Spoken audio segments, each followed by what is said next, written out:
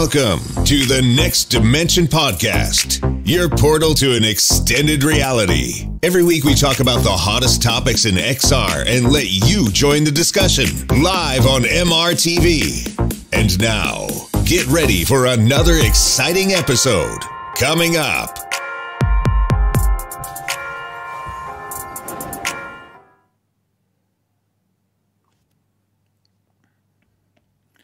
Hello and welcome to the very first episode of the Next Dimension podcast. Every week we're going to talk about the most exciting topics of VR and AR, and most probably for the next few years more about VR, but then also about AR. My name is Sebastian. I'm the founder of MRTV, but more importantly, I'm here with my three resident guests, Gary, Steve, and Anthony. Hello, guys. How are you doing? Real good. Good to be Pretty here. good. Okay. Yeah, very good. Okay, great. So great to see you. So, Steve, you are the VR Flightsim Guy, right? Hi. Yeah. Yeah. For all of you who don't know you yet. And Steve, where are you from? Where are you right now? I'm in the UK, actually, not far from Lincoln, which is sort of Lincolnshire. Very flat, very boring. But not too far away from Gary, actually. Okay, cool. Yeah. Cool. Gary, good to see you again. Gary from VR Roundtable, also an author of a very, very cool book called The Memory Engine. How are you doing? Yeah, I'm good. Yep. Not too far away from Steve. So when this lockdown stuff gets out of the way, then maybe we can meet up for a beer or something. And because we both play a bit of guitar, maybe we can have a jam as well. Yeah. Create a new intro for the podcast. Yeah, eh? that would be good. That would be good. And of course, Tony from VR365. How are you doing? I'm doing good. How's it going? Oh yeah, really well. So Tony has an amazing channel called VR365. If you have not yet subscribed to this channel, you absolutely have to do so. The link down in the description of this video. And Tony has the best rants ever. So you absolutely have to check him out. Yeah, my name is Sebastian. I'm the founder of MRTV, and I'm really looking forward to this podcast. So, as I said before, this podcast is about VR and AR every Saturday. We're going to be live here at 9 p.m. Central European Time. That is 8 p.m. in London. That is noon in San Francisco. And that is 3 p.m. in New York City. So every Saturday, get ready for this podcast. And well, we're going to get to know each other a bit more in this first episode. We're not only going to talk about the latest topics, but in this podcast, in today's show, for sure, we also have some interesting topics. And these topics are, we're going to talk about Medal of Honor, Above and Beyond. Is it worth the asking price? And we have like lots of different opinions, like some hate it, some love it, and there's nothing so much in between. Let's see where we're going to end up with that. Also, we're going to talk about the Rift S, because the Rift S is on sale right now. Right, so is it still worth it? We're going to find out tonight. Then we're going to talk about the G2, the G2 launch. And well, it was not so great, right? Honestly speaking. So let's find out what went wrong. And well, let's simply talk about all these things. Yeah, so this podcast is not just live every Saturday here on this channel. It's also going to be an audio podcast. So if you would like to listen to it on your way to work or whenever, you can simply do so, and you will be able to find it on iTunes, on Google, on Alexa, on basically everywhere that you can find podcasts. So this is something that you could also look into it, and I'm going to set this up in the following week. So also what's interesting about this podcast, we're not always going to be in exactly this, with these guests. It's not always us four. It could be us four again, for sure. These are the resident guests that you see here right now, but it could be like other guests coming in. It could be like only 2 people, it could be 3 people. So it's very relaxed, and yeah, it's a bit different than other shows that you probably have seen before. And yeah, we're more casual and simply would love to talk about VR and have a good time together. This is what we want to do here. Yeah, then also one really important thing about this podcast, we would like to get you. We want to get your opinion. We want to involve you, the people who are watching this podcast live right now. So what we do here in this show, we have polls. So you guys who are watching this live right now, you can vote. You can vote on different kind of topics. And then at the end of the show, we're going to reveal the results of these topics. So we want to involve you guys more. So today we have a couple of questions and we want you to answer those questions. So if you're watching this live right now, first of all, you should absolutely share the link so other people can also join live. Please do that now. Would be amazing if we could reach like 200 people watching this show. That would be amazing. That would be a great start. And, please do vote. Check out the links in the description of this video. And today's questions for the polls are, let me read this out. So the first question is we want to get to know you a bit better. So which VR headset are you using right now? Is it the Vive, Rift CV1, Oculus Go, Rift S, Quest 1, 2, Valve Index, and so on and so forth? Simply let us know which VR headset you're using right now. The one. You might have a lot of them, like I have them all, basically, but please tell us, what is the main headset that you're using? Then the second question is, which VR headset are you going to buy or did you pre-order right now? So did you buy the Rift S on sale? Did you buy or are you going to buy or pre-order the Quest 2, Reverb G2, Valve Index, Pimax 8KX, Pimax 5K Super, or not going to buy anything? Then the next question is going to be, did you buy Medal of Honor Above and Beyond? Yes? No, but we'll do soon? No, and I won't do it? We'll wait for more reviews. So there are a couple of different answers that you could, simply choose. Then we want to know, I played Medal of Honor for less than 1 hour and I love it, like it, don't like it, absolutely don't like it, didn't play yet. Next question, I played Medal of Honor for more than 3 hours, so you already understand the game better, and then love it, like it, don't like it, absolutely don't like it, have not played it yet. And the last question is about the different kind of headset launches. What was the worst VR headset launch in history? The Rift CV1, the Vive Pro, the Vive Cosmos, the Reverb G1, the Reverb G2, the Index, the Pimax 5K Plus or 8K, or the Pimax 8KX. And we understand that probably you're waiting for your G2 right now. So don't let these feelings like put you into the Reverb G2. Also think about the Rift, think about the Vive Pro, think about the Cosmos, think about the Pimax headsets, and think about what was the worst VR headset launch in history. So I would be very happy if you would simply go to the polls, right? Voting is very important, as we know, right? Tony, in the States, but also in the UK. Yes. Yeah, like voting is really important everywhere. Voting is really, really important. So also here in this show, voting is going to be very important. And in the end of the show, we're going to reveal the results of these votes. All right. Okay, cool. Very cool. So now I think, that was the intro, the intro of this first show. And now it's about time to get to know us a bit better. I believe that, most of us have already seen one or two or even three or all of us before, but perhaps they don't know one or two of you yet. So why don't we start a little get to know round, and why don't we start with Steve? Here we go. Steve. Hi, Steve from the UK. Hi. So you have an amazing YouTube channel. And it's called VR Flightsim Guy. So very original. Yeah. So you are very much into flight sims, I suppose?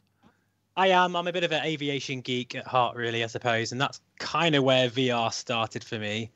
My first VR headset really was just the CV1, like it was for many of us, I suppose. In fact, actually, my first VR headset was one of those horrible phone things, that you put on your face. But that wasn't proper VR. But that was enough to get me intrigued by it. And yeah, I think the idea for me was just to, I love flight simulation and racing and that kind of thing. But on a screen, you just feel disconnected from it, So I thought, well, you know what? I'm going to go for a CV1. I think it was during the time when there were, about £400 or something, which was still a lot of money. It still is a lot of money.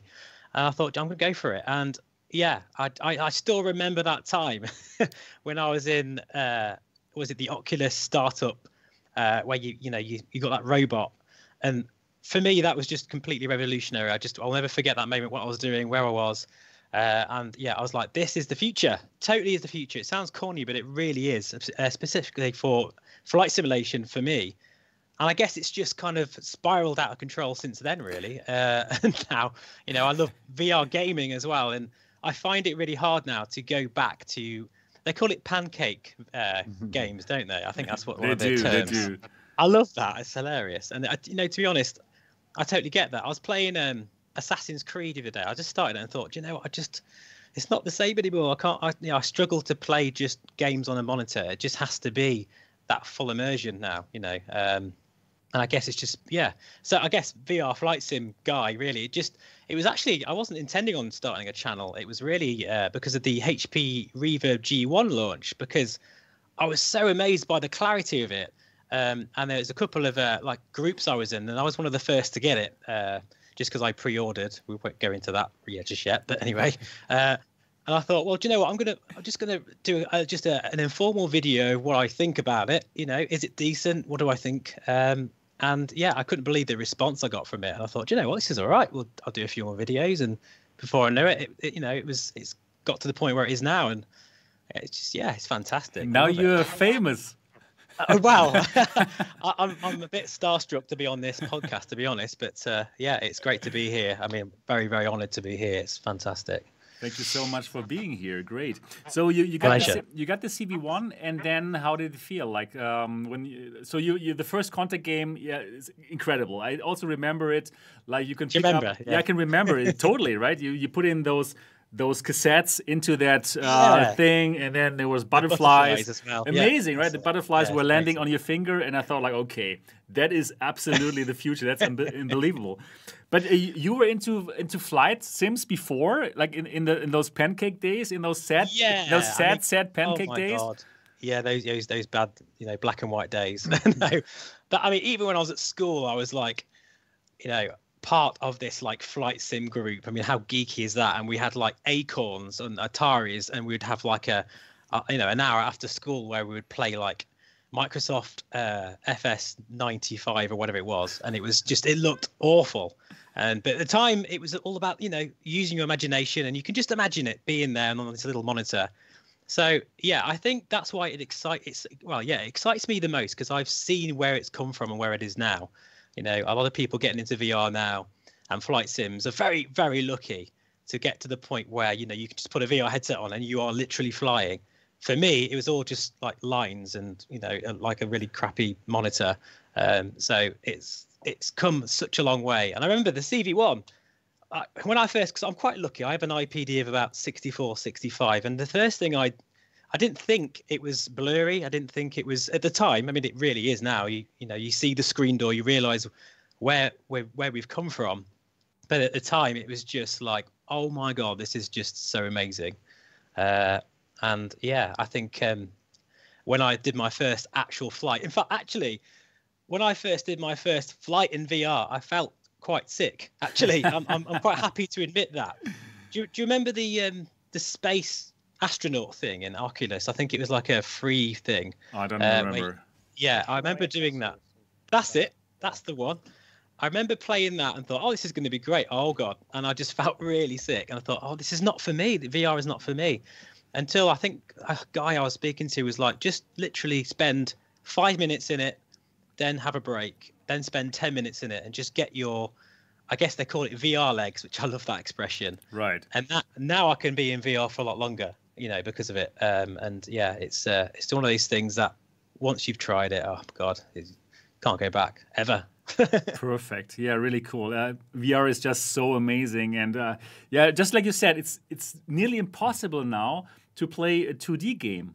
It is, yeah, right? to It's me. like so tough. I tried to play some, but it feels just like, okay, there's a little person behind the screen doing something. Like, okay, I want to be inside the thing, right? Yeah. Like what the heck? Okay, cool. So you CV1, and then afterwards you got the Reverb G1 directly, or Yeah, well, I got the G1, and then within about 2 days, it broke. Oh, no, yeah. The G1 launch was terrible too. Yeah, I had the flashy display thing going on. Yeah, I know. Oh no, can't believe it. So I got rid of it, and then I got a Rift S, and absolutely loved it. I love the Rift S. I've still got it now. Actually, it's still pretty amazing, actually. I still adore that headset. It's like, I don't know. I don't know. I don't know if I could be here without it, to be honest. Even though I know there's better headsets out there, it's just that secondary headset that I like to use from time to time. But I did end up buying a G1 again when I think they call it the version 2 Reverb G1, where they sorted out the flashing and the persistency of the panel. But they also, that was tied in. I don't want to get too technical, but with the Windows update, that increased the clarity of the of the reverb. So when I tried it for the second time, I've got a video on the channel of that. I was like, oh, hang on a minute. Not only is this the clarity's better, but it actually feels just so much, the display and everything felt so much better. And that was it, really. I think the G1 at that point was my main headset, because it is for flight simulation, really. It's all about that clarity. I think that's the most important aspect for that sort of thing, you know. So, yeah. Cool. Perfect. Yeah. Cool. Super nice to have you here on the show, Steve. Oh, honestly, it's great to be here. This is going to be fun. This is going to be fun. Fantastic. Great. And now why don't we go to the next one from the UK? Gary, so good to see you again. So, Gary, tell us a bit more about your VR background, and when did you get into VR? How was it? So Anthony's heard all of this about a million times, I think. We've heard each other's stories a million times. But so when I first tried VR when I was about 11 years old, the old virtuality machines, which was actually a flying game, Steve, believe it or not. Brilliant. I can't remember a lot about it other than these weird shaped triangles that were flying over my head at low resolution and low frame rate. So I tried it then. It was about £5 for about 5 minutes back in '91, I think it was, when I tried it. But then, so since then, that sort of put the seed in my head. And since then, I've sort of half followed it through. I didn't really follow it that much through the 90s, but you see in the 90s magazines where you had the Cybermax and things like that, these other 90s-based VR headsets. But I never really got into it then. And then once the Oculus Kickstarter kicked off, I got a lot of interest. I wanted to get into that, but I didn't want to jump in when it was like a DK1 or a DK2 kind of thing. So I decided to wait. And in between that time, of course, we heard a lot about the HTC Vive. So I just thought, whichever one comes out first, that's the one I'm going to get. So I put a pre-order in for the CV1.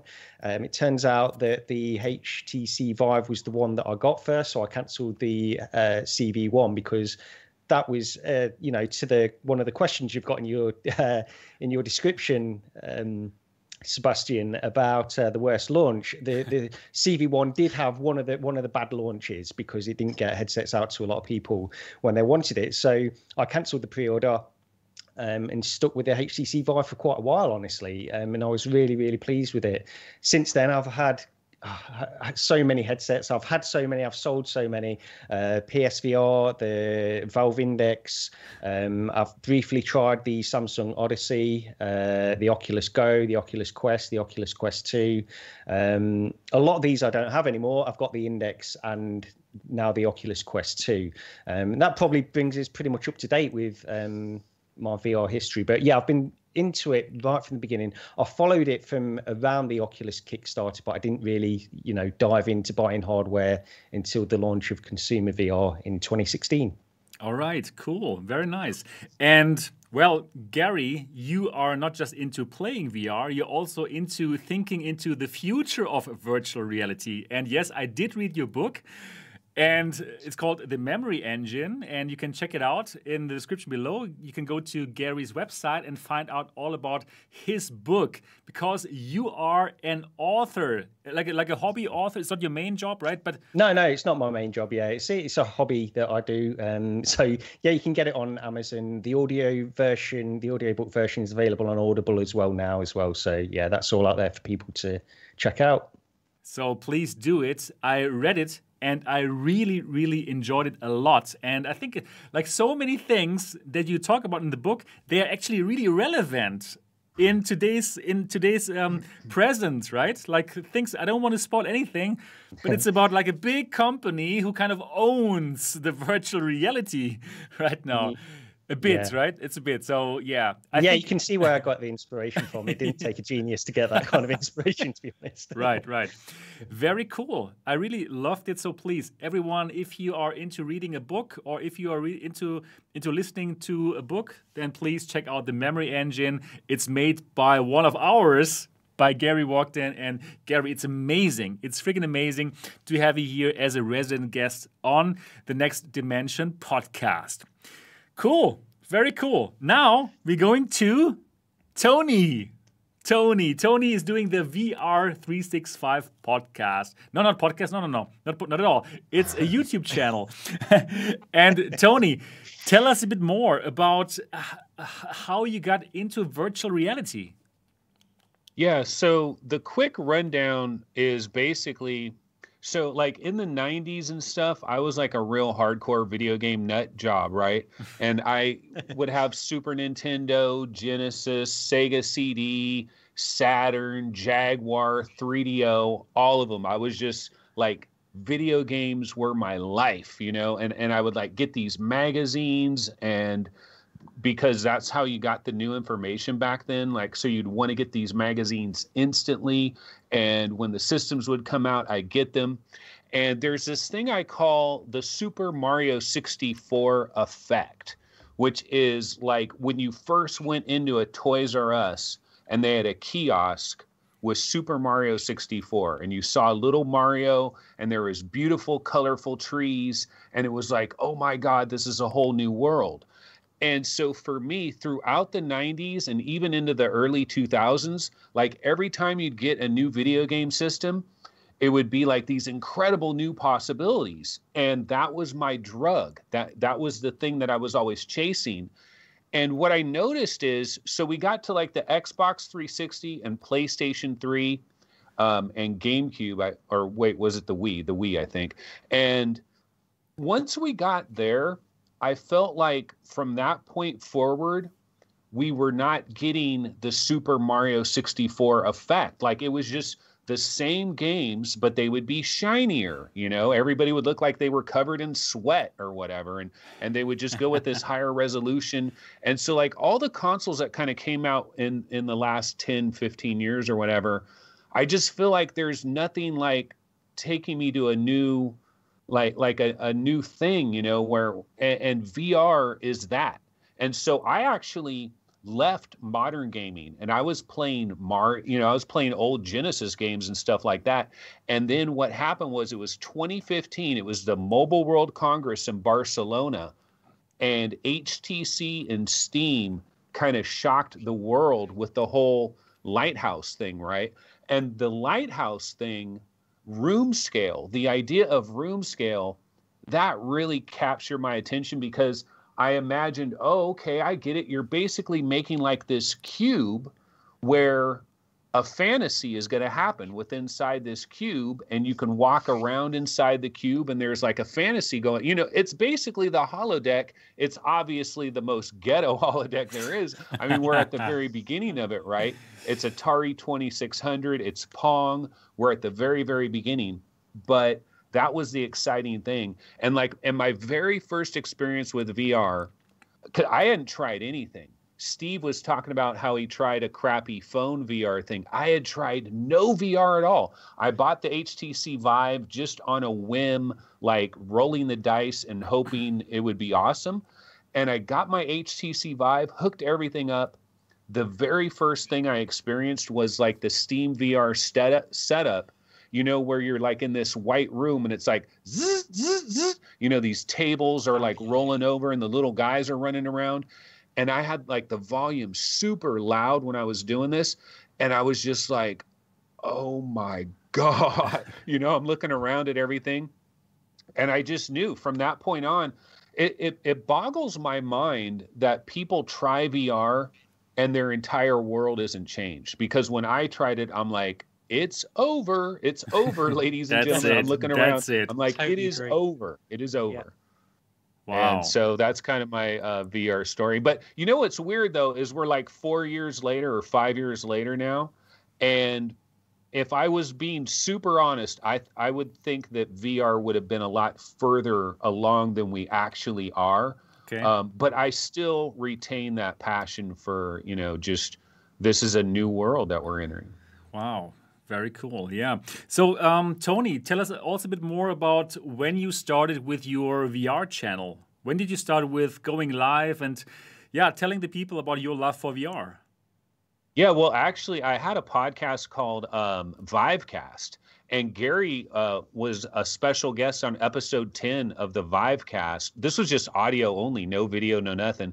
And me and Gary had fun on that episode, and I was telling Gary, I was like, because I was spending ridiculous amounts of time editing the audio. I don't know why. I was like obsessed with getting out like loud breaths and stuff. I was like editing everything. And so I was spending way too much time. I'm like, Gary, if we did a live show, there's no editing. It's live. You can't edit something that's live. And so we started VR Roundtable, and then Steve came aboard and Chris came aboard. How did you get to know them? How did you get to know like Gary? Like why?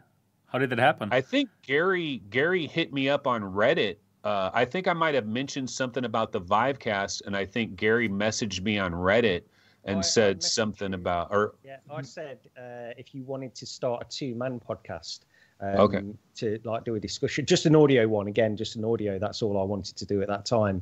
But you pushed me off. You said no, not interested. Yeah.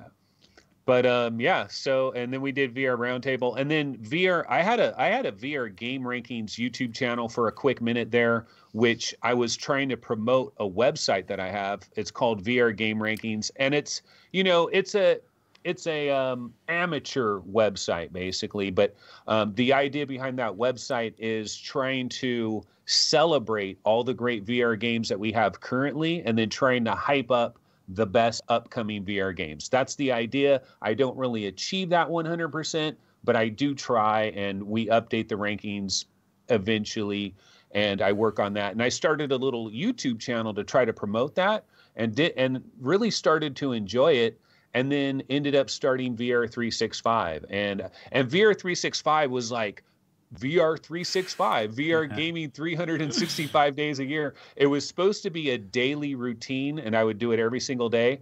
And I was unemployed for a little period of time, so it was real easy to do Perfect. It. Then I got employed back, and it was harder to do it every day. So now we don't do it every day. All right. Anyways, it was amazing that you did the VR Roundtable podcast. Actually, I loved it. And I'm kind of happy to be able to bring some of it back here. So that's amazing. So also, if the other members of the VR Roundtable podcast would like to join here sometimes, absolutely, you're welcome to do so. Yeah, cool. Great to have you all on the show. And yeah, I think I should also say a bit words about myself. Probably most of the viewers know me. My name is Sebastian. I'm here in good old Germany, Dortmund. The city is called. We are all about adult beverages and football. That's what we do here in Dortmund. Yeah, very down to earth.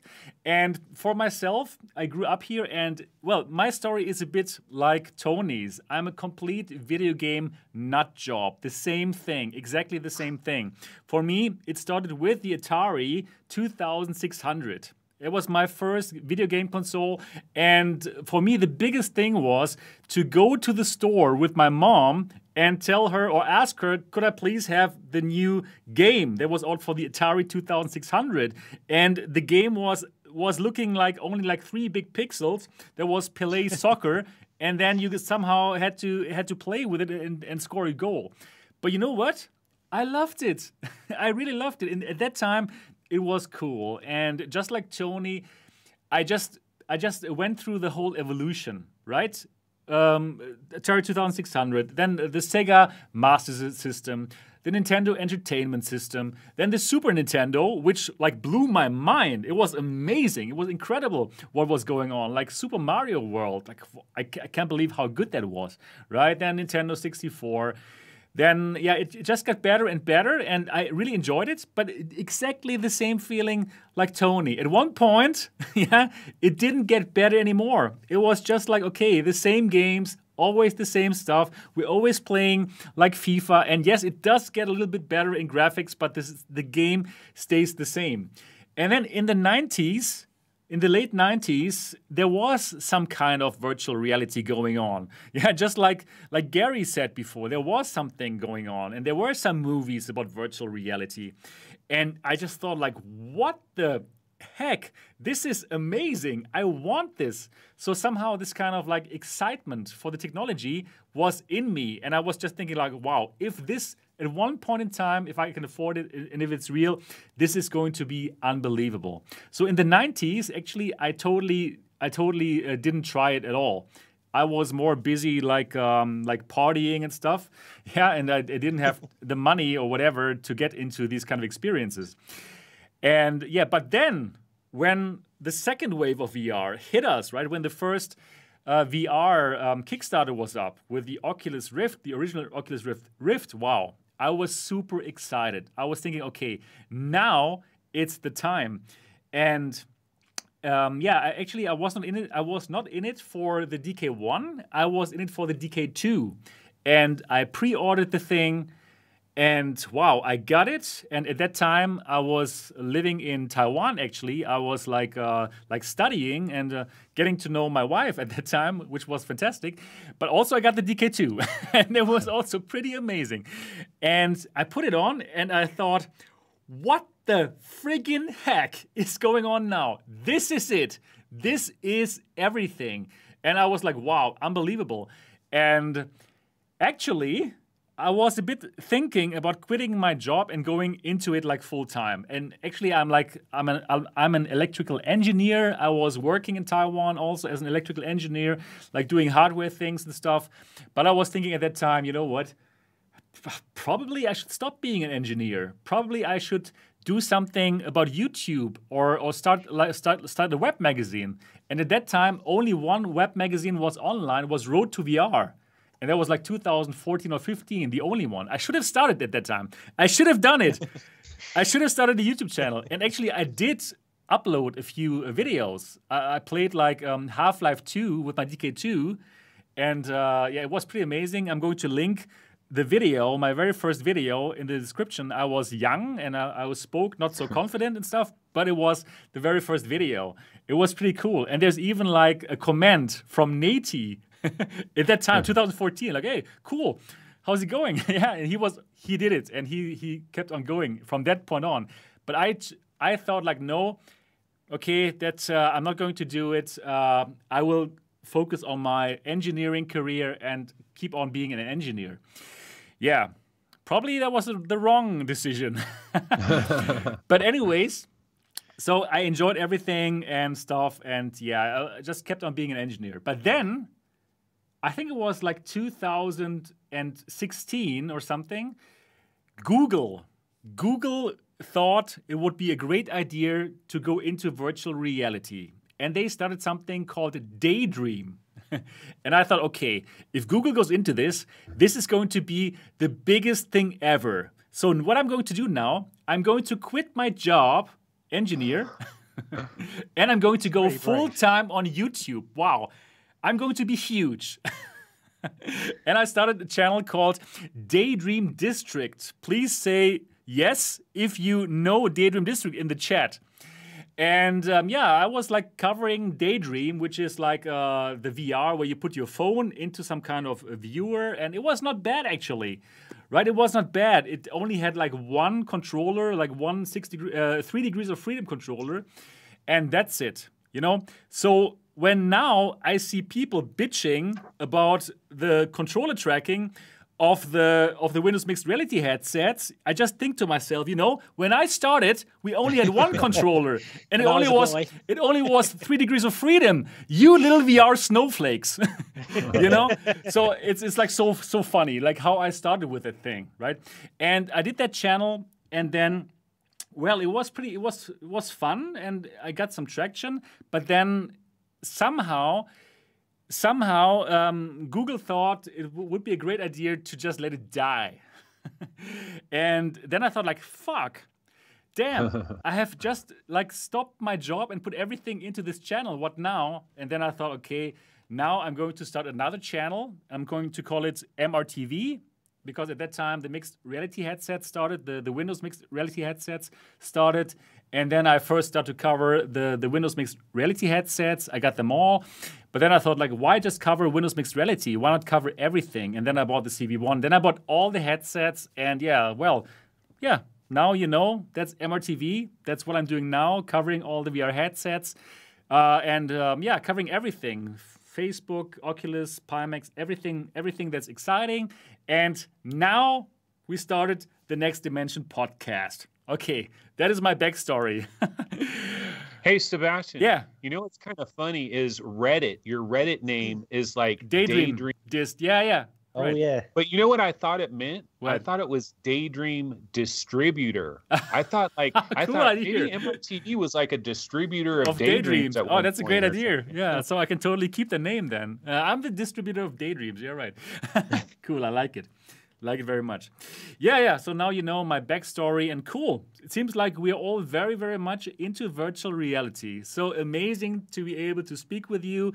And I really hope that that our audience enjoys us being together. And you know how I want this podcast to be like? I want it to be like a couple of friends meeting each other on a Saturday, having an adult beverage or a tea or whatever, and simply talking about the stuff that they love. VR. Not being an Oculus fanboy, not being a Windows Mixed Reality fanboy or G2 fanboy, nothing like that. I want this podcast to be about virtual reality, the love of it. Let's see the positive sides of the Quest headsets. Let's see the positive sides of the G2 headset. Let's see the positive sides of the Valve Index headsets. And let's simply appreciate all of these headsets, because we're all in this together. And let's forget about, I love this headset, so your headset must be shitty, and these kind of things. Would you agree to that? Yeah, absolutely. Yeah. I'm sorry, I can't agree to that. No, I was going to say. Yeah, exactly. Yeah, right. So I think that's what I want this podcast to be like, and I simply want to meet up with nice people and just celebrate what we are excited about. And I think I can feel that passion from all of you guys, that passion about this kind of topic. Cool. So now that we know what we're going to do here in this podcast, let's start with today's topics. And why don't we start with the Rift S? So lots of people bought the Rift S last year. Yeah, it's not long ago that we bought it. And well, actually, I was at the GDC 2019. I met with Tony. That was pre-corona. Everybody was very relaxed. And we met each other for the first time, in person. It was amazing, Tony, to meet you there. And yeah, that was when Oculus actually revealed the Rift S. And yeah, we liked it, right, Tony? Or what did you think at that time of the Rift S? Or did you think, no, why don't they give us something better, right? That was your thinking. Or what was your thinking? I was disappointed the resolution wasn't higher. I remember that. Because they had made kind of this big deal behind the scenes. There was like rumors and stuff. And so when they finally revealed it, I was like, oh, I thought the resolution would be higher. But no, we mostly liked it. I thought it was incredibly comfortable. Right, exactly. Yeah, it was incredibly comfortable. But there were lots of people also like really bitching about it and being super unhappy about it because they wanted like a higher resolution headset.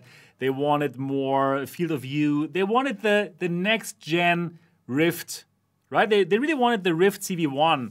They still do. They still do. They still do. Right, they still do. But I think that perception changed a bit when people really had it in their hands. And I think people enjoyed the Rift S, right? I think so, yeah. And the I mean, a lot of the Rift S as well, because they priced it. I mean, it was a little bit difficult because they priced it the same price as the original Quest, which came out around the same time. And a lot of people were saying, you know, the Quest has got a lot more built into it than the Rift S and this kind of stuff. But I picked up a Rift S on launch, and I was really impressed with the display. I thought the display looked great. Field of view didn't bother me. I did feel like it was slightly less than the original CV1. But then, you know, it had better comfort in some ways, because I was a big fan of the CV1 head strap as well, in all honesty. But overall, the big thing around that time was the fact that they got rid of the IPD adjustment, which for people like Anthony is not a great thing. And it also coincided with Valve announcing the Index, is that right? Around that time, around that F8, I believe, right. Because they made a big thing about the IPD adjustment on the Index. But when people got the Rift S, and I got it, and I thought it was a really, really good headset, honestly. The reason I sold it is because mainly because I got the Index, and the Index just blew me away. The actual headset of the Index blew me away, not so much the controllers. And if I could combine something like the headset of the Index with the Oculus Touch controllers, that would be a dream come true.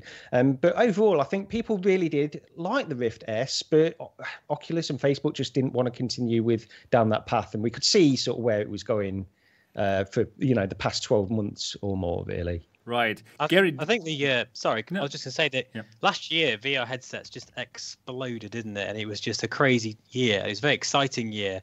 I think the Rift S come out as the better all-rounder. You know, it wasn't amazing at one thing, but it was just the best overall sort of value for money PC-based VR headset, I think. Yeah, and value it's still value. Exactly. Super value for money. And you didn't need the super beefed out PC system to use it, right? And basically it's a headset that everybody enjoyed, but the people who have a big IPD like Tony. Yeah, that was the big thing, right? That was the only thing. But also in terms of how it looked, actually pretty nice, the Rift S. And it did look better than the Quest 1 if you hooked up the Quest 1 to your computer using Link, right? Yeah, the other thing too is like when you think about a dedicated PC VR headset, like you could have a Quest 2 and you can have a Link cable, but I just feel like you feel like you're going to break something, you know, because you feel like that cable is good, you know, and I kind of think when you have a real PC headset and you have a nice cord that's really connected, that there's something a little bit better about that. There is. Right. And also the other thing, I mean, I will say that people that want to get a Quest 2 and use it as their PC headset as well, it's a great option. It's a great solution to do that. I think it's a nice idea and a nice option to have. I will say that you can tell the difference between it going from Quest, which is using compressed video going over that cable to get it to the Quest 2, and then just using a raw feed, a HDMI feed to a headset. I think anybody could tell the difference. Whether that bothers you enough or not is another matter, of course. And again, I'll just reiterate, I think that the option for a lot of people to just purchase a Quest 2 and then just have that option to use it as a PC VR headset is overall fantastic. It is. And now with the 23 update, it got so much better. So before, I was not a big fan of the Link cable or of the Link mode, because I simply saw too much of that compression going on, right? But with the V23 now, it's so nice. It is basically like, really, you nearly have that PC VR headset there right now if you connect it with Link, right? You can set up the resolution to be super high. You can put the throughput to 500 megabit per second. So it's basically, it is now a PC VR headset, right? It looks much better than before, doesn't it? It's closer, yeah. I still think there is a distinct difference. Yeah. I mean, maybe not in every single game, but right. I think, I mean, I tried No Man's Sky and I tried Fallout 4 VR, and there was a pretty not enough to really warrant paying the extra to get a dedicated PC VR headset, but there was definitely a difference there, yeah. Okay. It's close enough. What's the battery life like on it? Because that's a big deal for me. As you know, the controllers. Sorry, the battery life of the Quest 2. Okay. You feel, say, in a sim 2 hours or something. Yeah, 2 hours. That's just not long enough for me personally. Yeah, right. But it's a shame. But if you connect it to your computer, then it will be alive longer. Yeah. Right. I think you can spend like long hours with it when you connected it to your computer.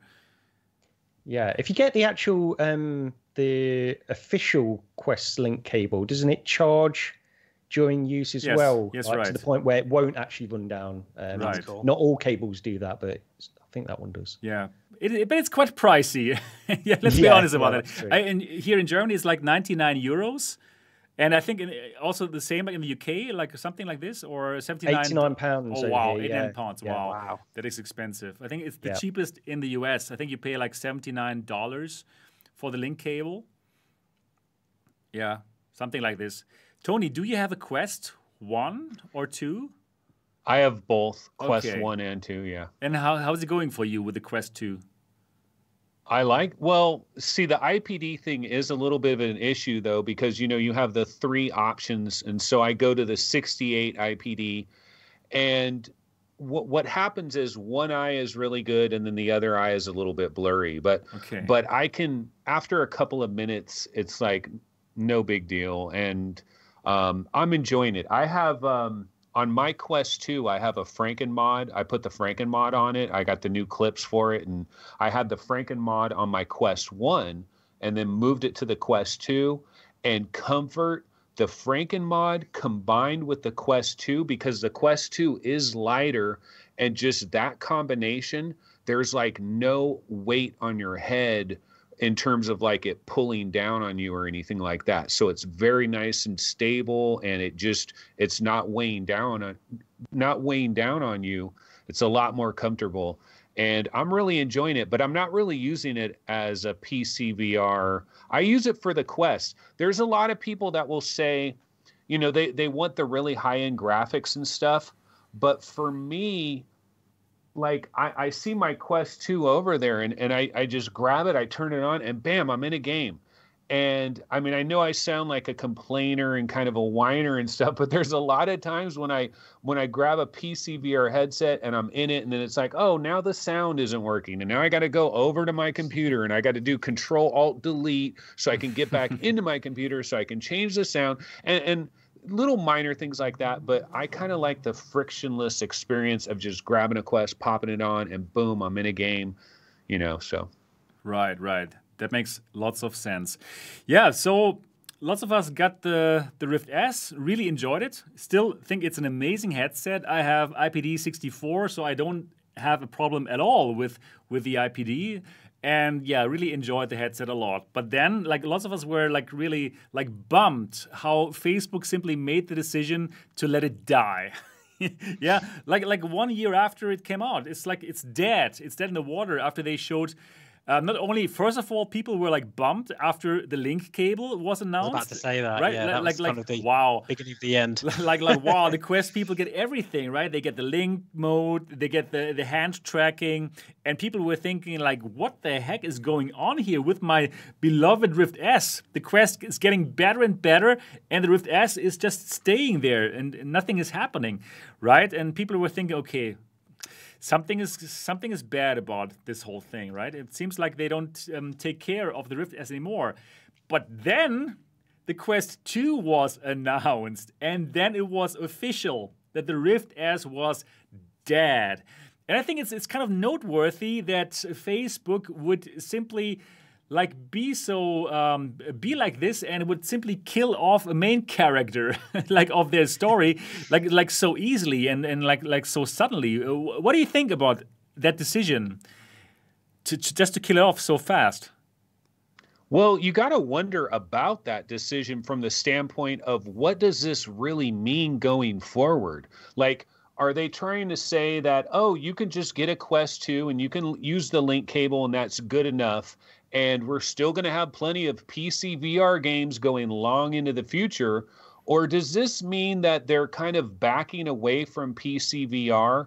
In fact, there's kind of a thing that's going on behind the scenes where I think a lot of people are wondering if the Oculus Rift store is long for this world. You know what I mean? Like in 2023, are we going to be able to go on to the Oculus Rift store and be able to buy a brand new Oculus Rift game? Or is that something that disappeared into the mist like a year earlier because the Rift store has basically been shut down? That's why Medal of Honor's on Steam right now. Maybe Lone Echo 2 is also going to be on Steam. Is something going on here, or am I reading like a lot of information into something that's not really happening? I think you're right.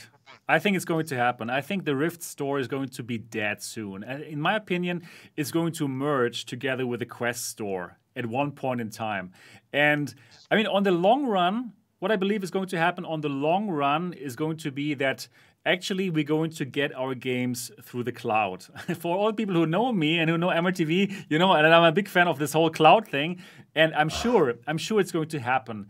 I'm sure it's going to happen. And I think that the Quest 2 is some kind of like a hardware that is some kind of middle thing now. And the Quest 3 or the Quest 4, probably the Quest 3 is going to be a headset where we're going to get our content delivered through 5G network or through our wireless network, and the games are going to be rendered in the cloud.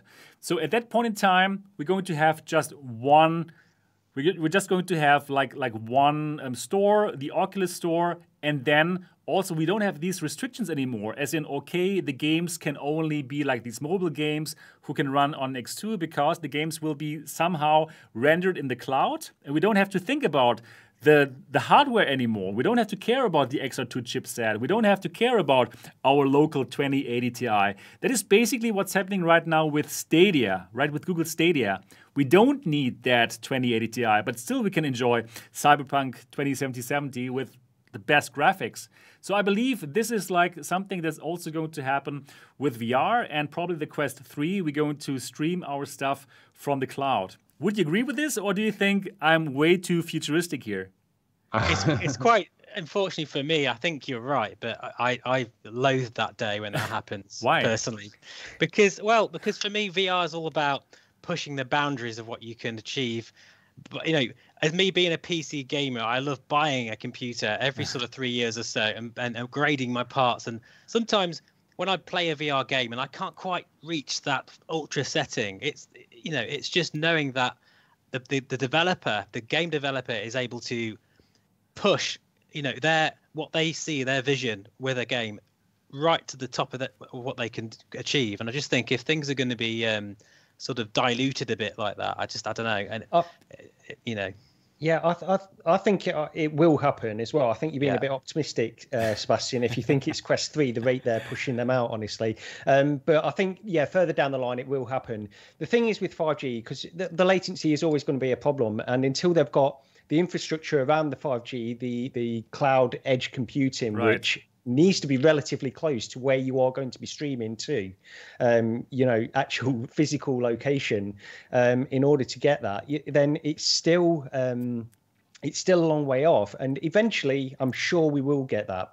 And I don't necessarily see that as diluting the experience down once we get to that, mainly because they will have these huge server farms which will be ultra, they'll have the best cards, or you'll pay for them to stream from the best cards, and you'll still get a really, really high quality experience. However, I will say, Steve, I agree, I like having a physical PC that I can upgrade and do myself as well. I do like that about aspect. that. Yeah. And just even, not everyone's going to have an amazing broadband connection, and sometimes internet goes wrong, and I just like, I like the idea of having everything, the game, everything in my computer. I can play it whenever I want to, have complete control over that. I don't feel I have control. There's this middleman in the middle, this cloud thing. They'll take the game away when it's on a whim as well. or you could, the servers could be down. There's all sorts of issues that could happen, and then they're in control of your experience. I don't like it. I totally get it. I'm going to be the minority. I totally get it. But you know what? When I was still at university and I was living together with my friends, you know what we had? We had like our whole living room full of cabinets full of DVDs with lots of different videos, right? Like it was amazing, and we were like so proud of our collection, and we couldn't believe that at one point in time this is all going to be gone because we're going to stream our videos. Actually, one of my friends, he thought like, oh damn, I have all these DVDs, but very soon probably they're all going to be, it doesn't mean anything to have so many videos, so many DVDs, right, to watch the videos. And well, you know, now it's tough to imagine to have this kind of a room with all these DVDs or Laserdisc or whatever, how old you are, and to choose your game from that physical copy. And, you know, I'm so sure all of us four are going to play our games streaming to the VR headset. And, you know, I really don't think it's going to be 20 years. I really think it's going to be... It's going to be 10, though. It's going to be at least 10, and so no, that's why I don't think that's so. why I think your theory that they're like combining the stores, the Oculus stores, and it's going to be streaming. That's a great theory if it was going to happen in about 3 or 4 years, but I think it's like 10 years away. I think it's going to be 5 years away. Tony, we should set up a bet, and then the one who loses has to do something funny. You know, one thing though about the streaming that a lot of people don't think about is one thing that we have not seen yet in VR is a video revolution. Okay. We have games, but where's the video? It's like when we went from standard definition to high definition in the world of TVs, it was like, yeah, if you had a Dreamcast, there was a couple of Dreamcast games that would play at 720p, and you were like, oh my God, this is incredible. But you also had high definition content where you saw like a little grasshopper and it was so detailed on a leaf, and you would watch these like nature shows just because it was high def, right? We haven't had that moment in VR yet because we don't have like the volumetric video and stuff that we really need to push this to the masses. And the streaming is how that's going to be delivered, because you're not going to download 500 gigs to watch a 3-minute light-filled movie. But with streaming, it can happen. And so I am excited about that aspect of it. But again, I think that's one of the reasons why we haven't seen like a major push with like volumetric video. Like we hear people talking about volumetric video and doing tests and stuff, but we have no idea when it's coming. And I think they're waiting because they know no one's going to download so many gigs, you know? Yeah, right. But 5G is really there. I mean, I can get a 5G contract here in Germany right now, and in the UK and US right now as well, right? But we don't do that right now. But I think in like probably 2 or 3 years, we're going to have that 5G contract, and that's why I think in 5 years the streaming VR reality is going to happen. And Tony, we will see. We'll find out. 2025. We're going to talk about this in the podcast in 5 years. That would be nice.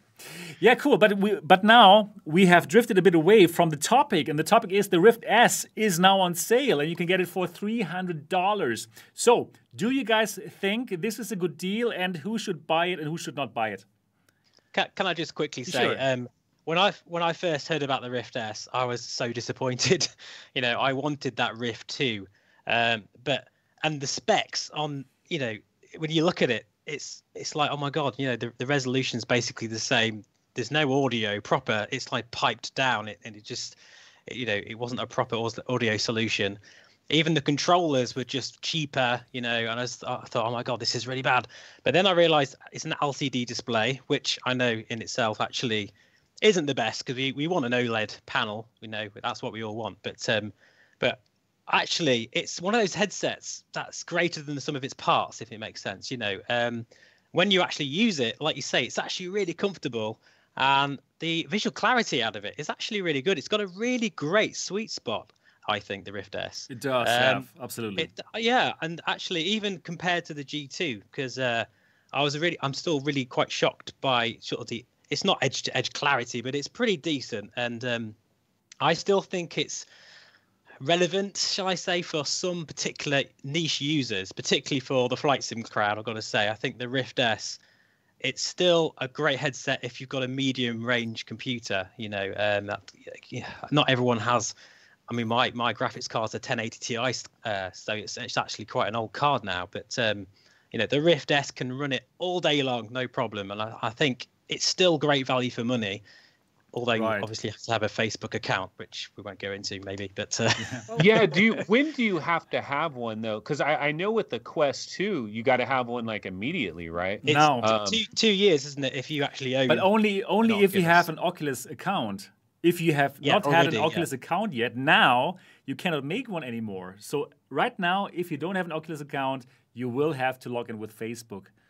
Can you connect? So supposing, say, I mean, I don't think it's like within the next year or two, but supposing one day Oculus do remove the PC Oculus Store, can you connect a Rift S just directly to Steam? If you connect it, will Steam recognize it without the Oculus software, or do you need the Oculus software? I think you need the Oculus software running in the background. I think you're right.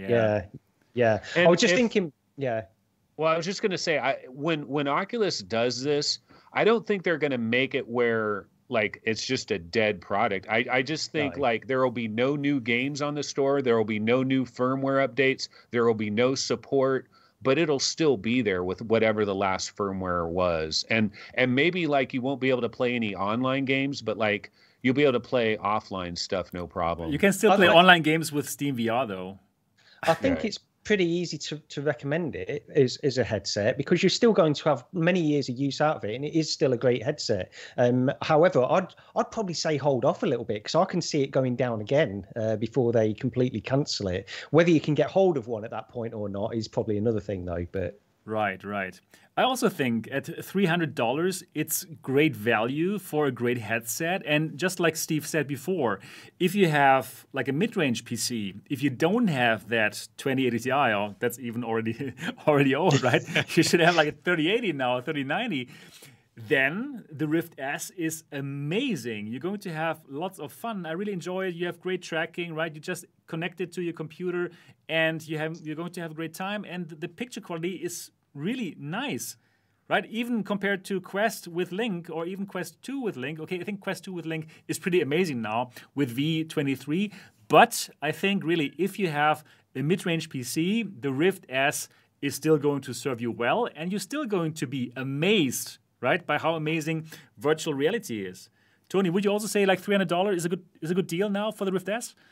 Yeah, because really what you're thinking about is, do I buy a Rift S or do I buy a Quest 2? And why would you buy a Rift S over a Quest 2? Well, maybe you like your games more high end. You've got a good graphics card. You're a PC VR guy. You play Half-Life Alyx. You're playing Boneworks. You don't really want to play these watered down games on the Quest. There's some people that are like that. I'm okay with the watered down stuff for the ease of use and all that, but some people that annoys them, and they want the high end stuff. And if you get a Rift S, the advantage over the Quest 2, it's way more comfortable right out of the box. I mean, I know they did improve the comfort of the Quest 2 with it a little bit lighter, but I had to spend like $100 extra or whatever to get the deluxe audio strap.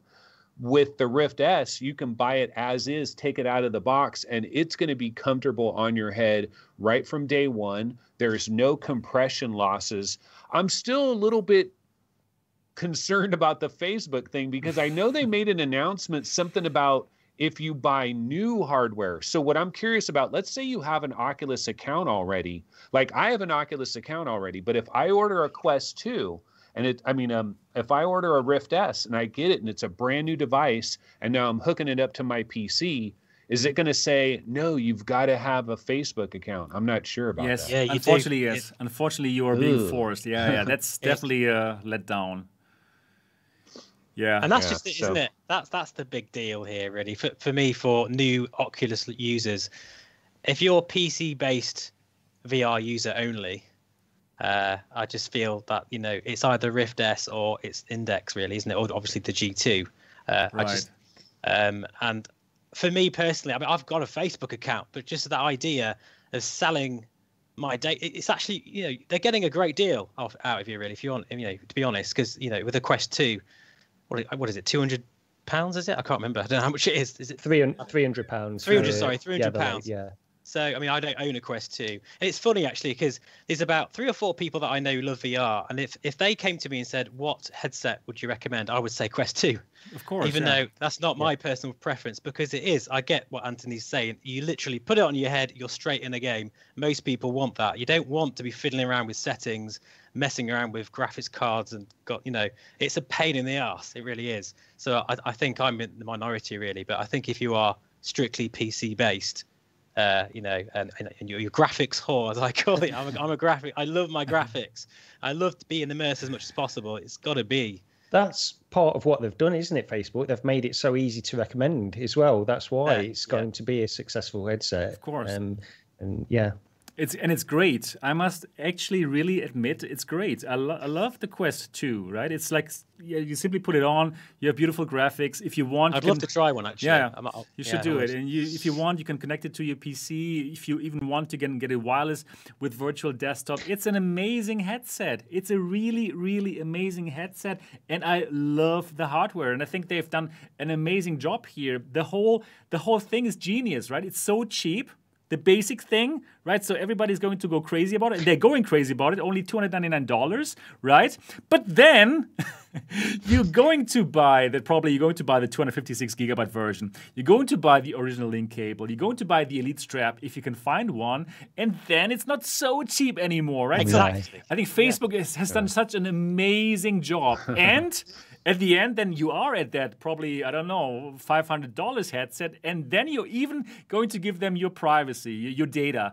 So I just think it's genius. It's a genius master plan, and the guys at Facebook are really geniuses. And we all fell for it. It's crazy. It's a genius master plan, and you say like they've created this headset which is so easy to recommend. It's so cheap, and you know, if you're a cynic, you could say at what cost. And I am a cynic, and we see all of these news stories coming out at the moment about Facebook and how they are being, you know, there's all of this stuff that's kicking off in America and in Germany as well, where they are saying, you know, they're anti-competitive, and we've heard this from some of the Facebook developers, Darshan, Guy Godin, and this kind of stuff. I know that's another topic we've not got down for the show, so not for tonight, but we're definitely also going to have Guy Godin on the show. I've already asked him if he would like to join, and we're going to talk about this other stuff as well here on the podcast, the Next Dimension podcast, and it's going to be very exciting. So that's the thing, you know, I'm so sad that whenever somebody asks me what headset to go for, I would say Quest 2, but I always have to say but. There's always this but, and I simply cannot not tell them about the but thing. And here in Germany, we are a bit anal about the privacy thing, about the data thing. I mean, like, really. So you should be. Yeah. Everyone should be. Yeah, everyone should be, but not everyone is. But here in Germany, it really is like, it's somehow in our DNA. Probably it has to do because we had to go through 2 dictatorships here in Germany, right? And then it's like our privacy was the last thing that we probably had, and that was taken from us too, right, by the whole spy thing and Gestapo and all these bad things. So probably that's why we are a bit more like careful about our privacy, and probably that's why we have more like the bad feelings about what's going on now. And that's probably why we have I don't know how it's really called in English language. It's the anti-cartel thing, or that's funny that's what it's named. Yeah, that's how it's called in Germany. And now like 2 days ago they said, okay, now we're going to investigate Facebook for the VR thing now that's happening, that you have to use your Facebook account. And that's new. That's something that happened 2 days ago. And here in Germany, actually, Facebook stopped to sell all Oculus headsets. You cannot buy the Rift S. You cannot buy the Quest 1. You cannot buy the Quest 2. Nothing. And now the anti-cartel bureau, they are starting now with another investigation because of that forced Facebook login. And who knows if this goes south for Facebook? This might go over whole Europe. Yeah. No problem for you guys in the UK though. Yeah, not yet. No. Yeah. Anyway, so that's pretty interesting what's going on, but that's another story. And probably we're going to talk about this in another show. Anyways, so, the Rift S, it is easily recommendable for everyone who has, like, probably a mid-spec PC, right? I think we would still recommend it, right? For me, actually, but don't get too technical, but, you know, their asynchronous time warp, their motion projection is the best in the business. It still is. Oh, yeah, it really is. You can go down to 20 frames per second in games, and it'd be really smooth. In VR, that's incredible. And even Windows Mixed Reality have got a new thing coming out, which won't even get anywhere close to that, really. Well-ish, but not not 20 frames per second. It's crazy. So I think that's a big deal, really. The fact that you can be in VR and you don't have to worry about that performance. So yeah, one thing though, like Medal of Honor, if you buy it on Steam, it doesn't have Oculus SDK support. So yeah, that's a very good point. Supposedly they're going to add that in, hopefully. Okay, okay, going to talk about this in a moment. Yeah, really interesting stuff with the Rift S and stuff, and also you mentioned it, Steve. The software, the Oculus software, is just over the top. It's amazing. It's really, great, honestly speaking, it's the best experience in VR that you can have. Also, if you put on the Quest 2, how they get you into the game, right? They get rid of all the obstacles.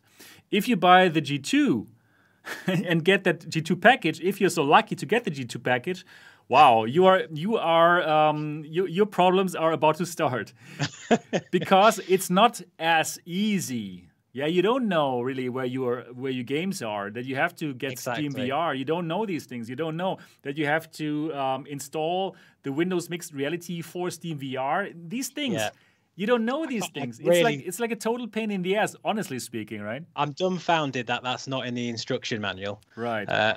Or even on that little sheet of paper you get, just to say, please go here, download this, because that little bridge of communication is going to cause so many people headaches. Like, why is it frustration, right? Yeah. If they have subscribed to MRTV, then no, because I made these good videos. Yeah, but the normal person, they're going to have a hard time. And before we get into the G2 topic, I would like to tell everyone who's watching this right now, please join our polls. If you have just joined the show, please check out the polls. We have lots of cool questions down in the description of this video, and you can simply vote for your favorite system, the system that you want to buy, how you like Medal of Honor, all these things. That is something special about this show because we want you to more join this show. When you're watching it live, we want this to become more interesting. So please do check out the polls and simply answer them. Also, I would like to say thank you to Hussein X, Robert Sterenchak, Recycled, Med Wookie, and Forsec Chark Mister for all the donations. Thank you very much for this. This is very much appreciated. Somehow I must buy the adult beverages. So thank you so much. And so now we're getting to the next topic. And the next topic is the G2. The G2 itself, because, well, it's new here, and this is the first time that we have this show, so we should probably go over the G2 again. I own it, and also Steve has it at home. I think Gary and Tony, you don't have it, and Tony wouldn't even touch it if it was given to him for free. And, we want to talk about the G2 for a moment and the lounge. So, Steve, you have had quite a lot of time now with the G2. What is your overall thoughts on the headset? Well, for me personally, I feel it's a new line in the sand for PC-based VR headsets. We've had this low resolution now for far too long. The joke's over. Come on, guys. It's now time to at least have this beautiful 2160 by 2160 resolution. I think it's a great resolution to have as a benchmark. Most PCs actually surprisingly can handle that resolution, even if you have to downscale a little bit. It's just a fantastic display. It really is, and you've got to just experience it to really, to really see for yourself, pardon the pun, how great it is. I think, if you compare it to the G1, actually, HP have listened, really. We won't go into the launch just yet because that is pretty, that sucks completely. We're getting I totally agree with that.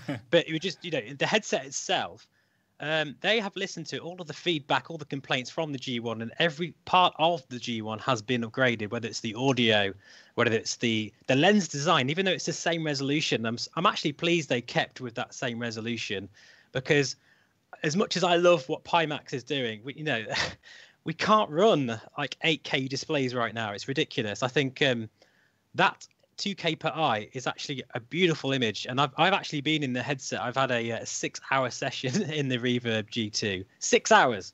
And my eyes, I felt great. I felt really, completely fine afterwards.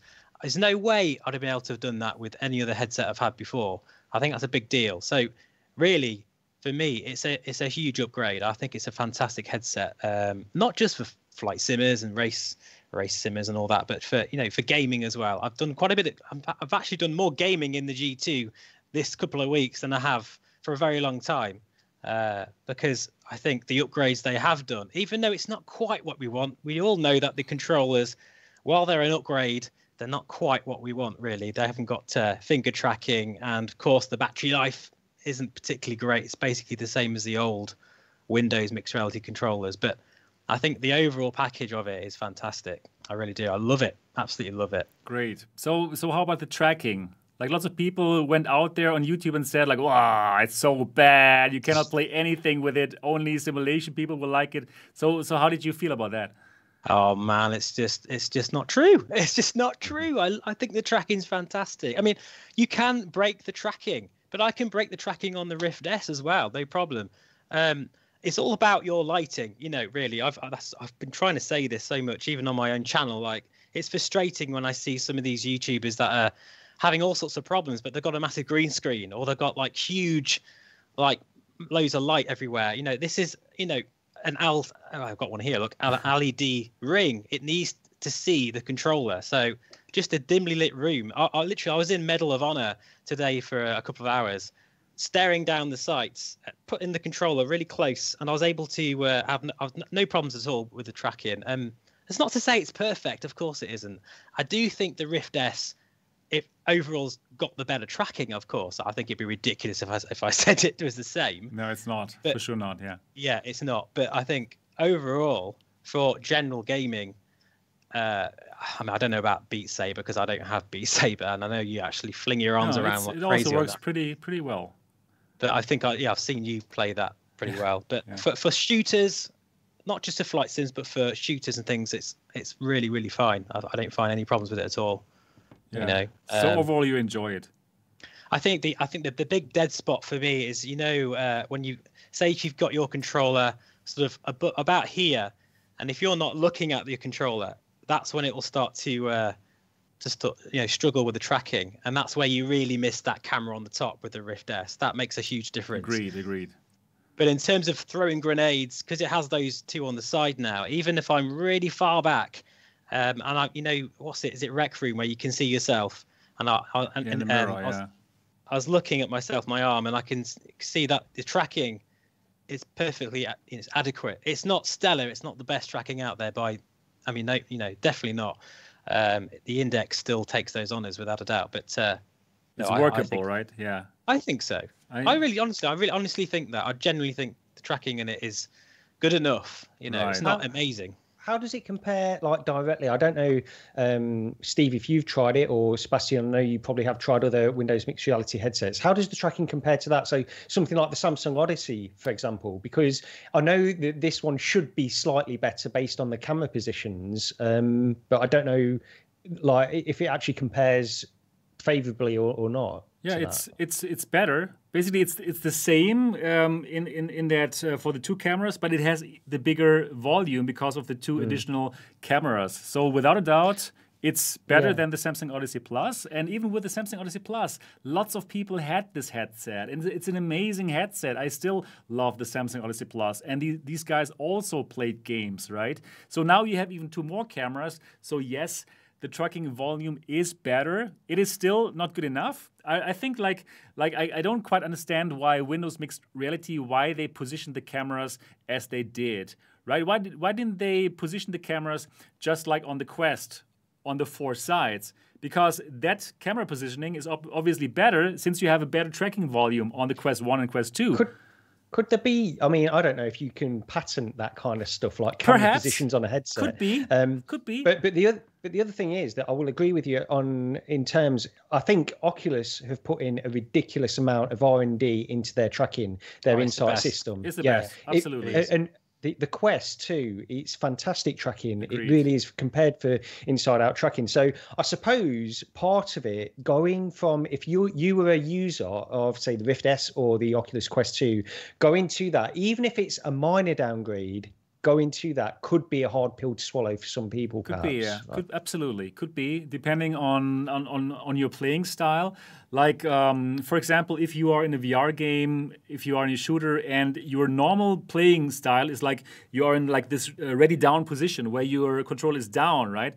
Then you might be hurting, right? Because it's out, it's not in there, right? It really depends. So I think it depends on from where you come. You will find that the tracking is not good enough for you. It might be. So I cannot say like, wow, it's amazing for everyone. If you're totally used to the amazing tracking of the Quest 2 and the Rift S, and you're so used to this perfect tracking, and then you go to that, it will most probably you will find it, right?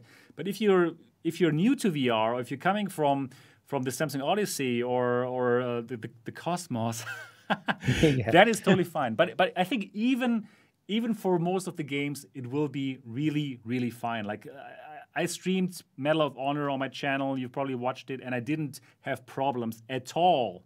I didn't have problems at all playing Medal of Honor, and I had a great time. So overall, for me, well, I had the headset for a long time, as you know, and yeah, I was the first person on the world to have it.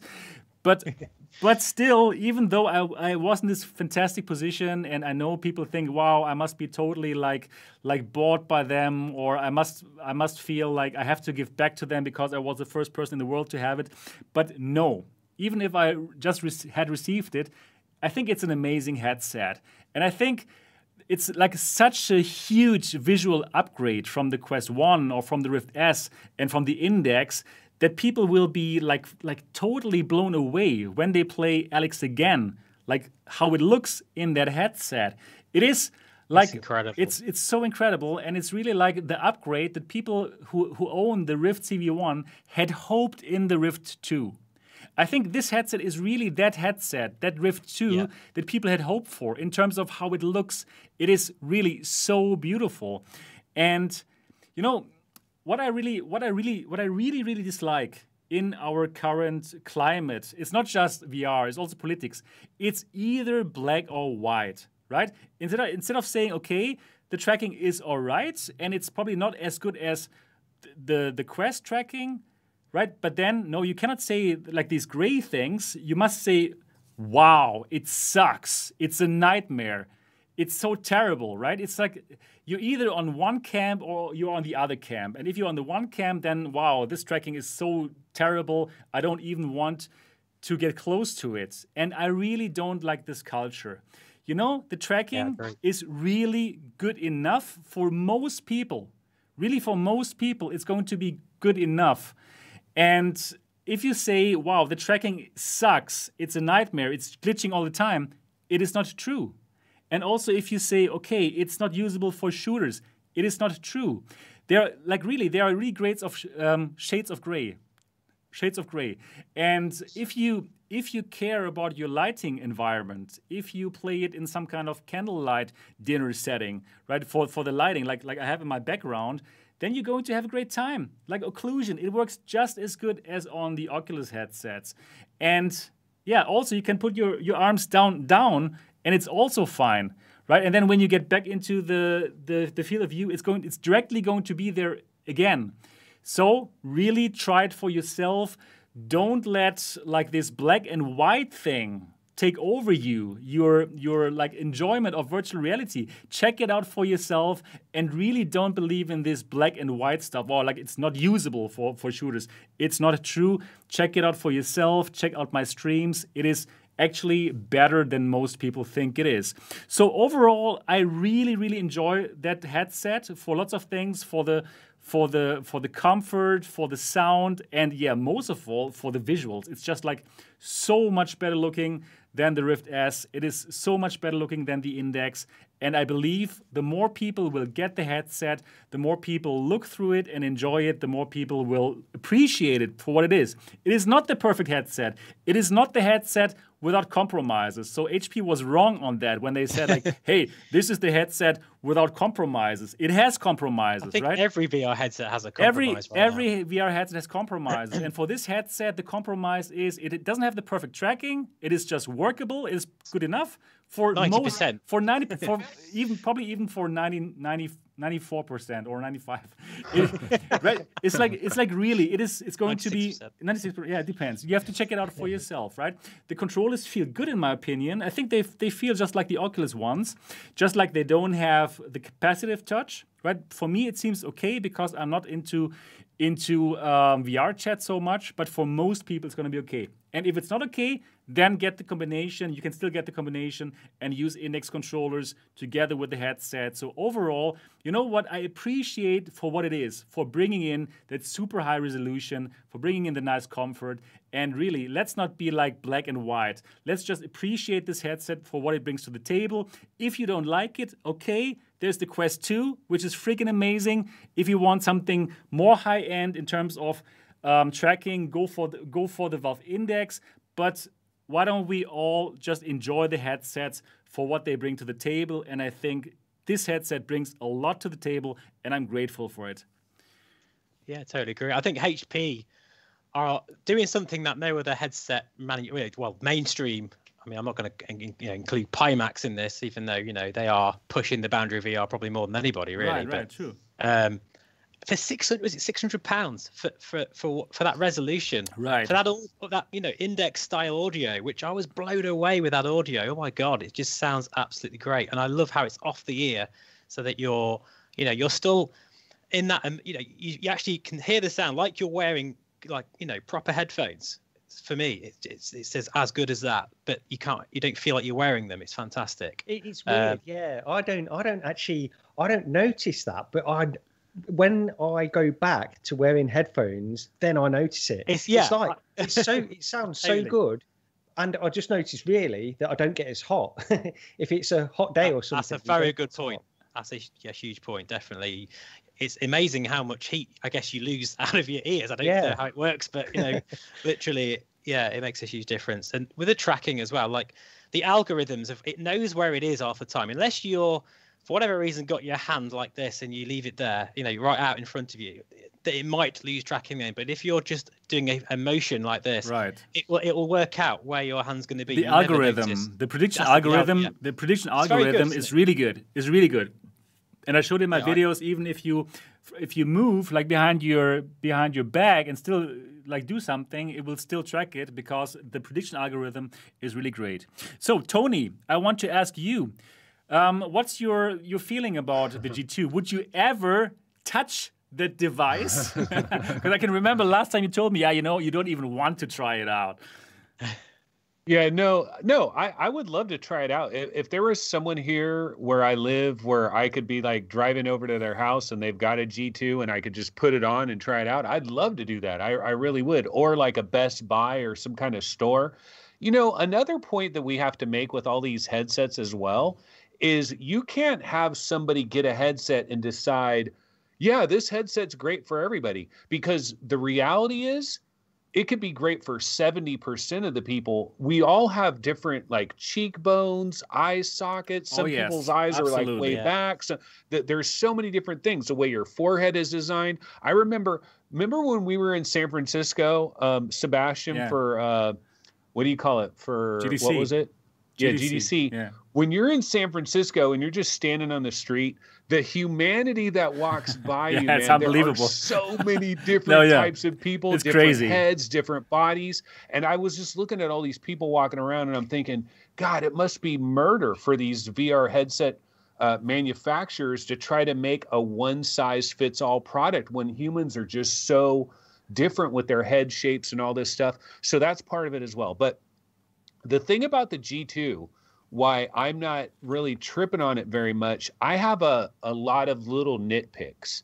And so before we got the announcement of the G2, we had the rumor of the G2. And it was like, oh, they're working with Valve. They're working with Microsoft. HP is working with Valve. They're working, like, this could have been like this miracle thing. So I had all these expectations. I thought that the G2 was going to have Steam sensors as well. So I thought, I thought you could just use Steam VR with it. So I thought that was going to be really cool. Another thing I thought too is way before we got the G2 or heard about the G2, Qualcomm has this like standalone prototype that they let people from CNET try. People aren't talking about this, but there's a headset out there. Somebody manufactured a headset, a screen panel that is 2880 by 2880. And I kind of feel like that resolution would look pretty good. I want to go. You know what I mean? Like I'm in a Valve Index, and it's like, yeah, okay, I can get a G2 and I get this bump, but I feel like in the year 2021, there's going to be some big headset that's right around the corner, and I feel like I'm waiting for that. And part of the reason, also the controllers. So you mentioned a lot about the tracking and everything. What about ergonomics? Because the Oculus controllers, I've always said it, they melt right into my hands. It's like an extension of my hands. Right, but it's very similar. Actually, it's very similar. It's like very similar. So it feels good in the hand. It feels good in the hand. Some people have complained about the size of the ring. That's the only thing. I know. That is a pain. That. Yeah, okay. I've already whacked it twice just today, actually, by accident. Not just because it is huge. That ring is huge, actually. That is a pain. But in terms of the ergonomics, yeah, it's exactly like, it feels very similar to the Rift, like a big Rift controller. Oculus still wins. Well, Oculus is still winning, I think. Yeah, for the controllers, yes. I'm sorry. Another thing I was also disappointed with in the whole deal is like Microsoft, right? I thought at a certain point in time we would get Windows Mixed Reality 2.0, a legit 2.0. I don't think this is a legit 2.0. I don't think Microsoft engineers spent a lot of time trying to create this, like, they never came out with an announcement that says this is Windows Mixed Reality 2.0. No, you're and right. I think you get nothing from them. Nothing. Well, if we really had a Windows Mixed Reality 2.0, I think controllers would be completely redesigned controllers. I think we would have the tracking in the four corners the right way. And I think the tracking would be like, we can say that Facebook, they've got all these engineers, they've got Facebook Reality Labs, they're spending crazy amount of money. They're committed. They are pot committed, and I give them credit for that. But Microsoft has a lot of very intelligent, creative people over there as well. And I think that their tracking would be within range. And I think it would be better than the tracking we got here. It's just a lot of little nitpicks. And then there's another thing too. It's like the IPD range. So the G2 does have an IPD range, but it doesn't go to the degree that the Valve Index goes to. And so if you're in my boat, 68, right? Yeah, but it still should work. You have to try it out some fine day. Be fair, but the friend of mine who's got an IPD of 58, he's just bought a G2 and loves it. He's very happy with it. The G1, he couldn't stand it. He made strain his eyes after about 10, 15 minutes. It was that bad. So I guess maybe that extra sweet spot might help if you are a little bit outside the range on either side. I think you should try it yourself, Oh, I'd love to try it. I have no qualms with trying it. And the price isn't that bad. Also, though, what about this, though? You guys mentioned like the Steam and all that. The one nice thing about having a Rift S or a Valve Index or whatever, if you're trying to get into like Oculus or Steam, it's pretty effortless. And is that the case with like? I think it's okay. I think it's not so bad. So the Cliff House is okay, but you don't need to be in the Cliff House. If you want, you can just start Steam VR and start your game, and everything is going to work out itself. So it's not so complicated. So if I see some people bitching about how bad the Cliff House is, it's okay, but you don't really have to be in the Cliff House. You don't have to live in the Cliff House. So, I also don't care so much about Oculus Home, because I start my games and then I'm in the game. I don't even decorate my place, my Oculus Home or what. And I don't decorate my Windows Cliff House. I'm living in Steam VR for me personally, right? But so it's not so bad. But you know what, Tony? I agree with you. I really agree with you when it comes to Microsoft. I don't really feel that they're so into VR. Like for Facebook and for Oculus, you really know, okay, that is our thing. Like we do everything to make it freaking amazing, right? So like the software, it's just so beautiful. Everything works without a problem. I could give an Oculus Quest 2 to my mom and she would be able to set it up and play Beat Saber. Not the same with the G2. Like Oculus is owning that. They are so good at what they're doing, and Microsoft is really far behind. You're right. Why do they not position the cameras correctly? Why do they use visible light for tracking? Why not infrared light like Oculus? Could be patents. We don't know the details, right? But it just feels Oculus is all over that, and they're also so much better with marketing. They do the marketing so great, right? With the conferences and everything you really know, okay, there's a new game coming out and they are really into it. For Microsoft, you hear nothing about Windows mixed reality. Nothing. I think, yeah, it's crazy, right? They want to be involved, but they just want to hold back and let everyone kind of. But it's so bad. They're too scared. They're just, they want to be involved, of course, in case it does go crazy, so that they can't start from scratch. But I think what's quite telling as well with the new Microsoft Flight Simulator, there was absolutely no intention of that getting VR straight away until people like me and a lot of the guys on a lot of the VR forums were like, "What the hell? You're making a flight sim and it's not going to have VR? What? That's just so wrong." And then they were like, "Oh God, yeah, maybe." They didn't even give it a second thought. And it's that, as well as like you mentioned with the Windows mixed reality software, which is. It's still being powered by coal. It's really it needs an update, a huge update. It needs to be integrated somehow. That I feel like Microsoft is there, but they're kind of like just watching from the sidelines a little bit. I think this just shows the amount of investment though, and this is why Facebook will at the moment they've got a product like the Quest 2. Nobody else has. Nobody else can because they don't want to invest the amount of money that Facebook are putting into it. That's what it comes down to, I suppose. Agreed. So Gary, what about your feelings about the G2? Would this be something that you would like to purchase, or how's your general feeling towards the G2? If I wasn't happy with the Index, which generally I am, I don't, I'm not completely enthusiastic about the controllers, but they're okay. Then it would be something I'd consider, but I don't think I'm in a position where I want to buy one. I'd love to try it. I would absolutely love to try Reverb, and mainly.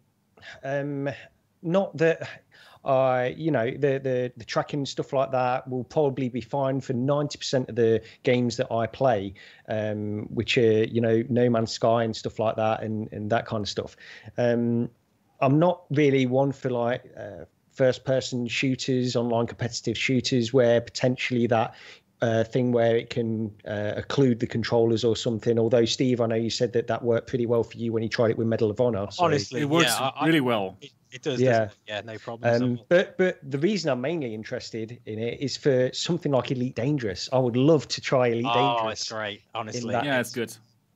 Star Wars Squadrons also, it's so beautiful. In the Reverb G2, it's like incredible. And even Alex, if you have to play it again with the G2, is have a look. You should have a look. It's really amazing. And, I'm so excited because I'm a VR enthusiast. I want companies to give me that stuff.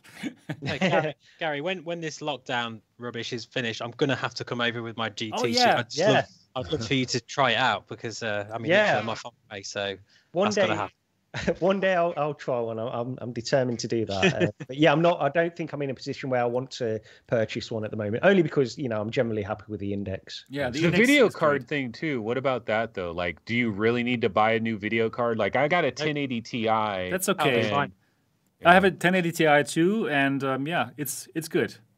It's really good. It depends, of course, on the game. If you want to play DCS, then no good. Probably depends on. No card's good enough for DCS. Okay, right. Steve, right? But you will be fine with your 1080 Ti. It's working well. Yeah. So overall, I really believe that we should appreciate the G2 for what it is. A very, very nice headset. Not perfect, not without its compromises, but for the people who want to have like the best looking picture in VR, that's it right now. And for all the others, go for the Quest 2 if you're not bothered by the Facebook stuff. If you're bothered by it, go for the Index. So it's amazing that we have all these different options. Let's talk for a moment about the launch. Probably one of the worst launches ever for a headset. And probably it's even worse than the G1 launch. Not sure, but lots of things went wrong, right? So first of all, people ordered this device like month ago, probably because of this guy as well.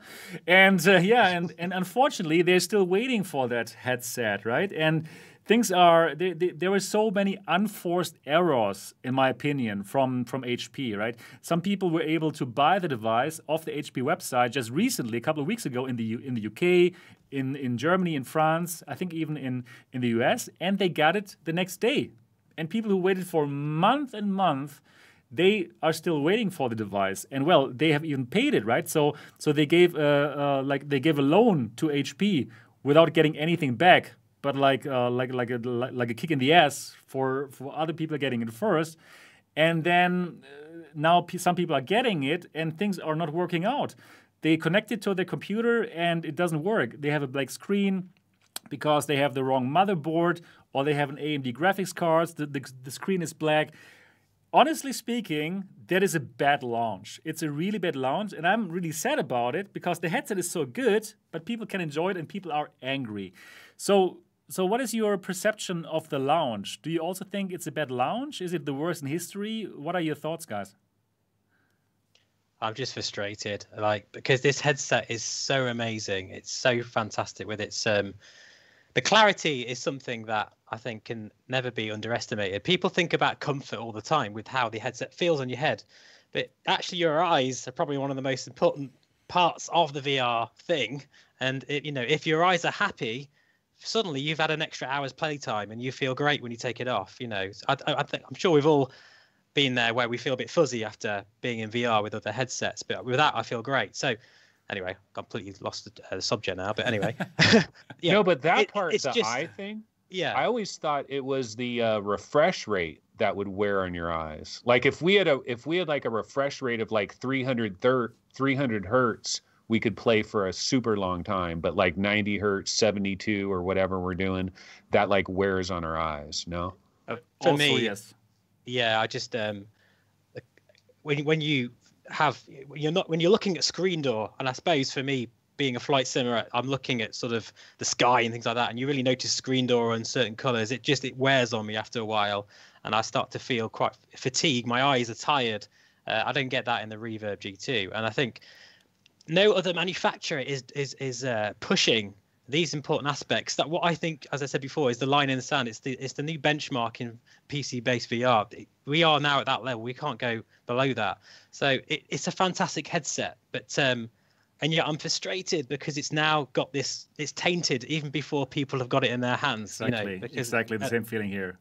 I'm like, no, what are you doing?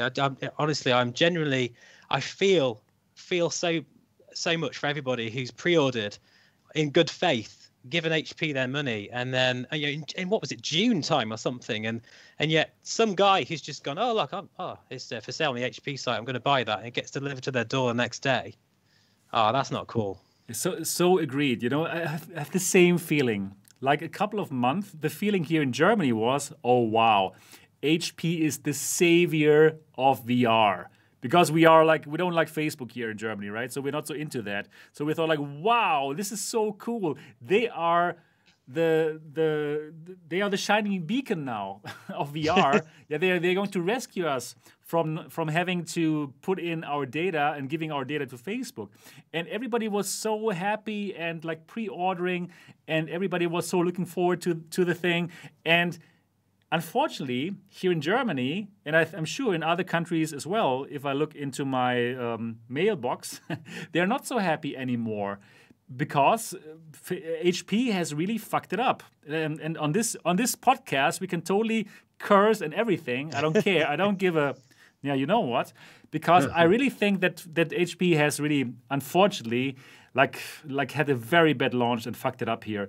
Because they had all the goodwill of the people. People were rooting for them, for HP. Yeah. So happy, right? Amazing headset, fantastic graphics, and the same sound of the Valve and everything super. And if they would have had such an amazing launch like the Quest 2, wow, nobody would be bitching anymore about them. People would still enjoy it, right? So I think they have shooten themselves in the foot here with that launch. And the thing is, they had a really bad launch with the G1 as well, right? Remember last year, like Steve, you had the device, it didn't work, right? So they should have learned from it, and they had so many months to get it right. And honestly speaking, you can't say, oh, it's Corona, Facebook also had Corona, and they made a beautiful launch with the Quest 2. You know, people pre-ordered it and people got it on the 13th of October. So I really don't think HP can get away with Corona here and there. So I'm really sad about that failed launch. And for the G3, I'm not sure if I can recommend it so much as I recommended the G2, right? Because really, they really have fucked up the G2 launch, and I'm unhappy about it. So yeah, what do you guys think about it? It's getting into Pimax territory again. Yeah, isn't it, unfortunately, really? I'm really unhappy about that. So in my opinion, they really have to make up for all the people who pre-ordered, give them $50 cash back, £50, everyone, right? Because they really fucked up that launch. What do you think, Gary? What should they do? Well, I just wonder if VR headsets are difficult to launch, because we had this at the beginning, with 2016 with the CV1 and even the Vive, even the HTC Vive, that wasn't a great launch either. It was better than the CV1. They rolled it out in waves, but it took so long. Even if you were in the first 10 minutes of pre-ordering the HTC Vive, it still took you weeks to get your headset, a couple of weeks, So there's something about it. I think part of it is the amount of investment that a lot of companies are willing to put into this very niche kind of product, that they perhaps skimp a little on these logistics kind of things, maybe. I don't know. You know, one thing I think too, though, in defense of Hewlett-Packard, I don't believe they anticipated the kind of demand that actually ended up happening here, because I think part of the thing was when the G1 came out, that was something that hardcore PC VR enthusiasts knew about, but average VR people didn't really, you'd have to really be paying attention to know about that. But with the HP Reverb G2, it kind of hit mainstream VR a little bit more, because everybody was it was all about the comparison between, do you get a Quest 2, do you get a Valve Index, or do you get the new G2? And so it got pushed up into this spotlight. And I think a lot of people were okay, resolution's really high, it's cheaper than the Valve Index, it's a little bit, and I don't have to do the Oculus thing, there's no Facebook. I think maybe the Facebook thing, that kind of combined, and they got a tremendous amount of demand, and they're just totally unprepared for it. And then to sell it to other people early, that sucks. And then also a lot of people pre-ordered their HP G2 and then sold their current headsets, and were slumming it with a PlayStation VR or something, thinking they'd only have to slum for a month. And then it turned into a 5-month slum. Right. Yeah, my friend, he sold his Rift S and he's been without a VR headset for about 4 months now, and I really feel for him.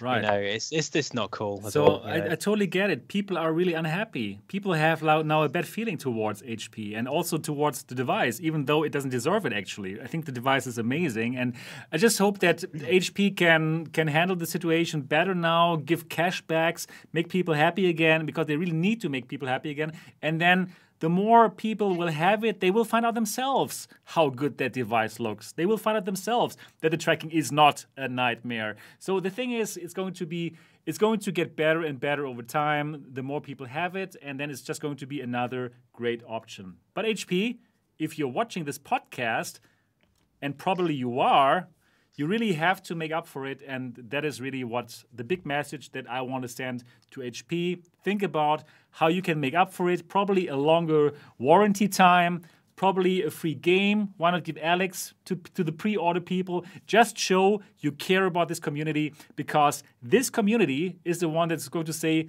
am I going to buy the G3? Yes or no? After this launch, probably not going to be a pre-order, to be honest. Yeah. All right, that was the topic of the HP Reverb G2, and now we're getting to our last topic. And before we get to our last topic, to all the people who are new here right now, we have 265 people watching us in that very first episode of the Next Dimension podcast. Thank you so much, guys, for tuning in, and this is going to happen every single week now. I had hoped for 200 people watching this, but we're at 265 people now. Thank you for watching the show every Saturday at this this time. Make sure to be here. It's only going to get better from here. But I even have the feeling this show is already amazing for it being a first show. So for all of you who are new here, this is also a show where we want to involve you. And that's why we have some polls down in the description of this video where we ask you, what is your headset that you're using right now? What headset are you going to buy? How did you like Medal of Honor? Did you buy it, yes or no? Did you play less than 1 hour? Did you play longer than 3 hours? Please answer those questions, because at the end of the show, we're going to reveal all the results, and it's going to be pretty interesting to find out what you think of Medal of Honor if you played it, and what headset you have and what headset you're going to buy. So absolutely, if you're watching this live right now, check out the description of this video. You're going to find the questions, and then you can simply click on the answer link, and you can join the poll. And well, the answers are going to be revealed. The results are going to be revealed at the end of this show. All right, but now we're going to get to our next topic. And the topic is Medal of Honor Above and Beyond, a new game. And well, the game costs quite a lot. It costs like $60, which is quite a lot, right? It's quite a big sum of money for a VR game. For a normal 2D game, that is about normal, right? But for VR, yes, it is a bit on the expensive side. And it's very polarized again. What we hear right now, lots of bad reviews, right, on Steam. And lots of people like really going crazy about the game. And I want to ask you guys first. How about we start with Steve? What are your first impressions after having played for a while? Yeah, well, I've played about just over 2 hours of the game now in the Reverb G2. And for me, first of all, it's just fantastic to end the year with another AAA title for VR, for PC-based VR. I think it's a great way to end the year. Personally, I just feel I don't really understand. I mean, if you just push the price aside for a moment, because I think that's a big deal. Yeah, we're going to talk about this in a moment as well, yeah. But if you just ignore that for a moment, just the game itself, some people disagree with me here, but I actually like how it's slow to start. You get a feel for it, you get an atmosphere, and I just feel like some games put you straight into the action, and that's great. But I just feel because it's the topic and the way it sets its scene, I do feel it does that really well. Even like the tutorial elements, I'm not going to give anything away, but I just very ingenious actually, because all the tutorial elements, like to move around and to change your sort of the camera shake and the snap views, all the things that matter, the locomotion. It's actually part of the process of the story, which I think is really clever. It's those little details that I really like personally. And I just feel like, as well, when you're holding the gun, and the actual weapons, the different type of weapons that I've experienced so far, because I've only played 2 hours of it so far, but feel really good. They all have a different feel. The mechanics feel natural to me, and I'm not the best shooter in VR. Sometimes, I haven't got the best aim, but it just feels like when I'm going down, looking down the sights, those, iron sights, or in the sniper rifle. I think there's been a lot of work gone into that to make it feel natural.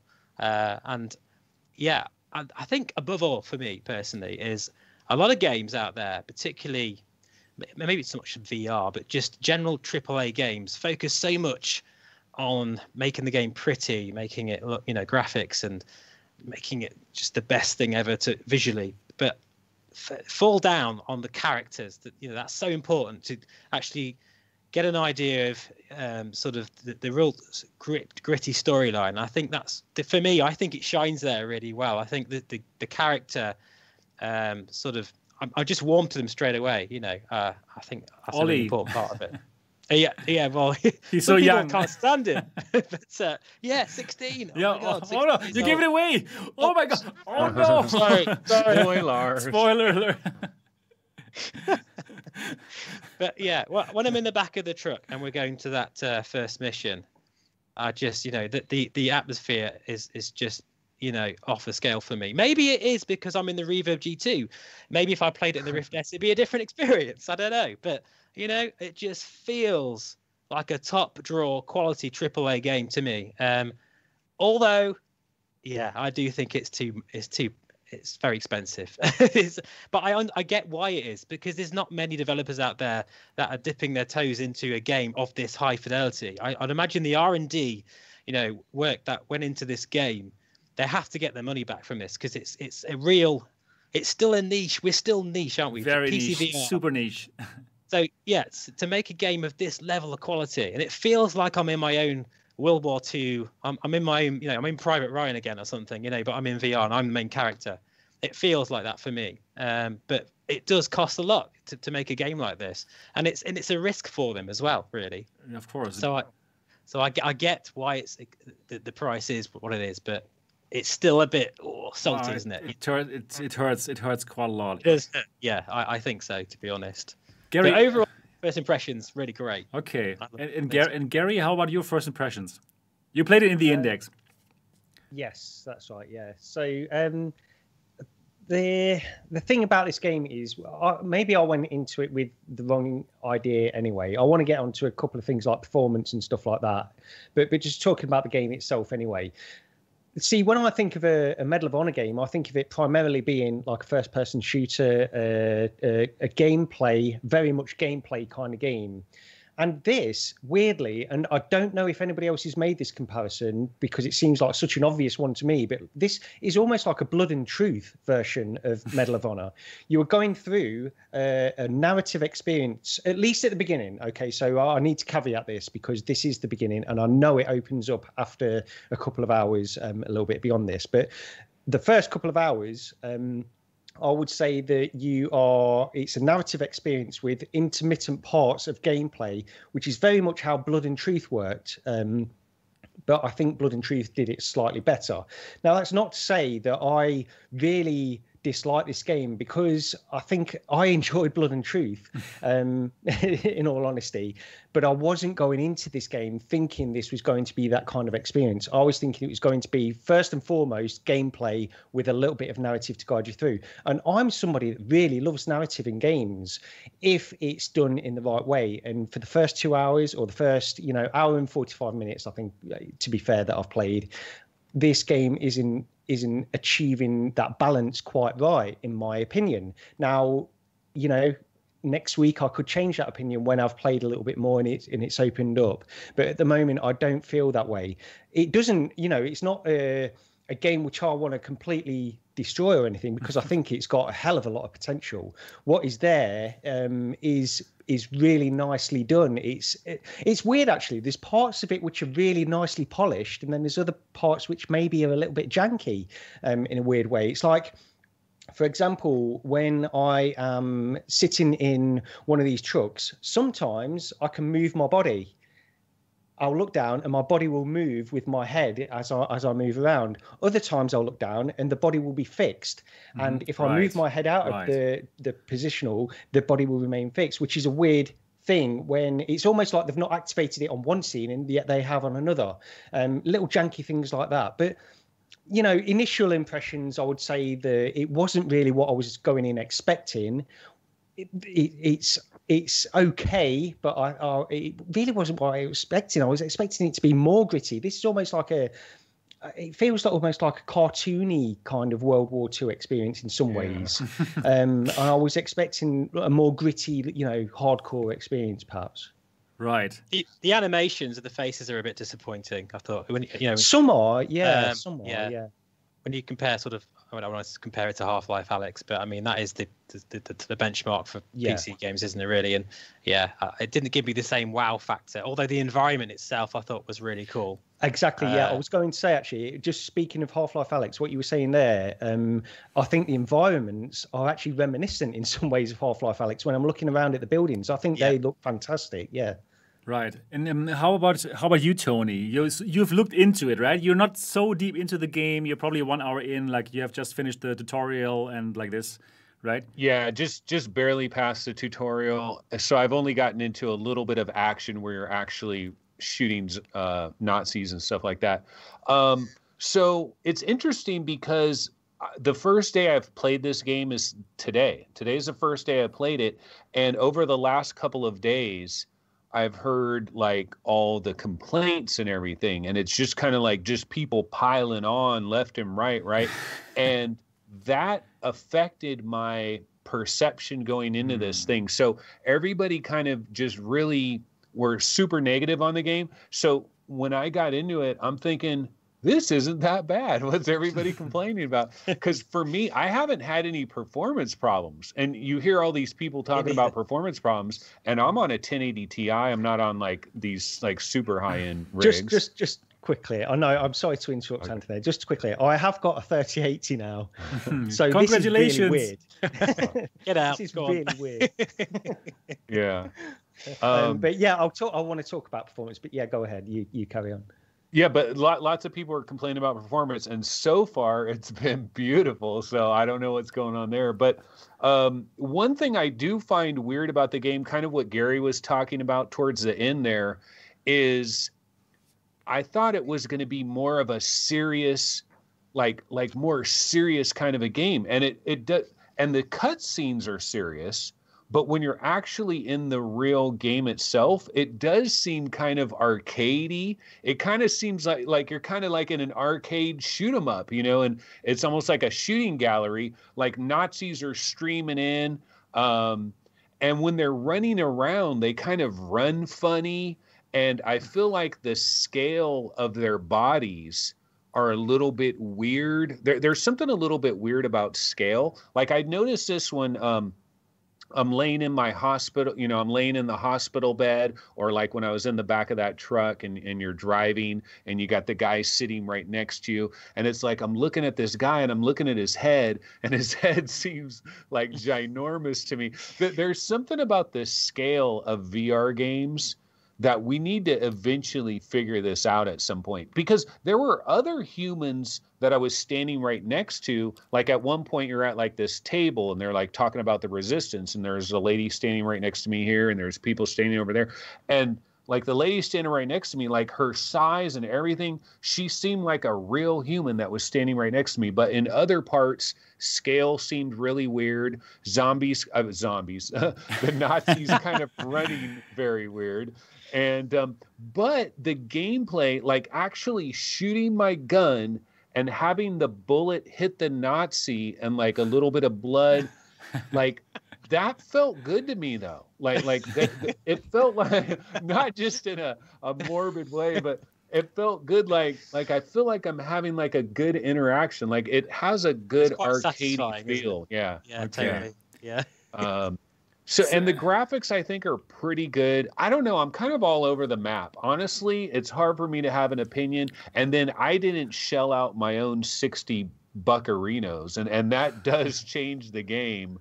You know, people that are putting their money out, like you buy so many like $19.99 games and $24.99 games and $29.99 games, and some of them are really freaking good. So when they finally get to a $60 game, you're expecting a freaking miracle, man. It's got to be incredible.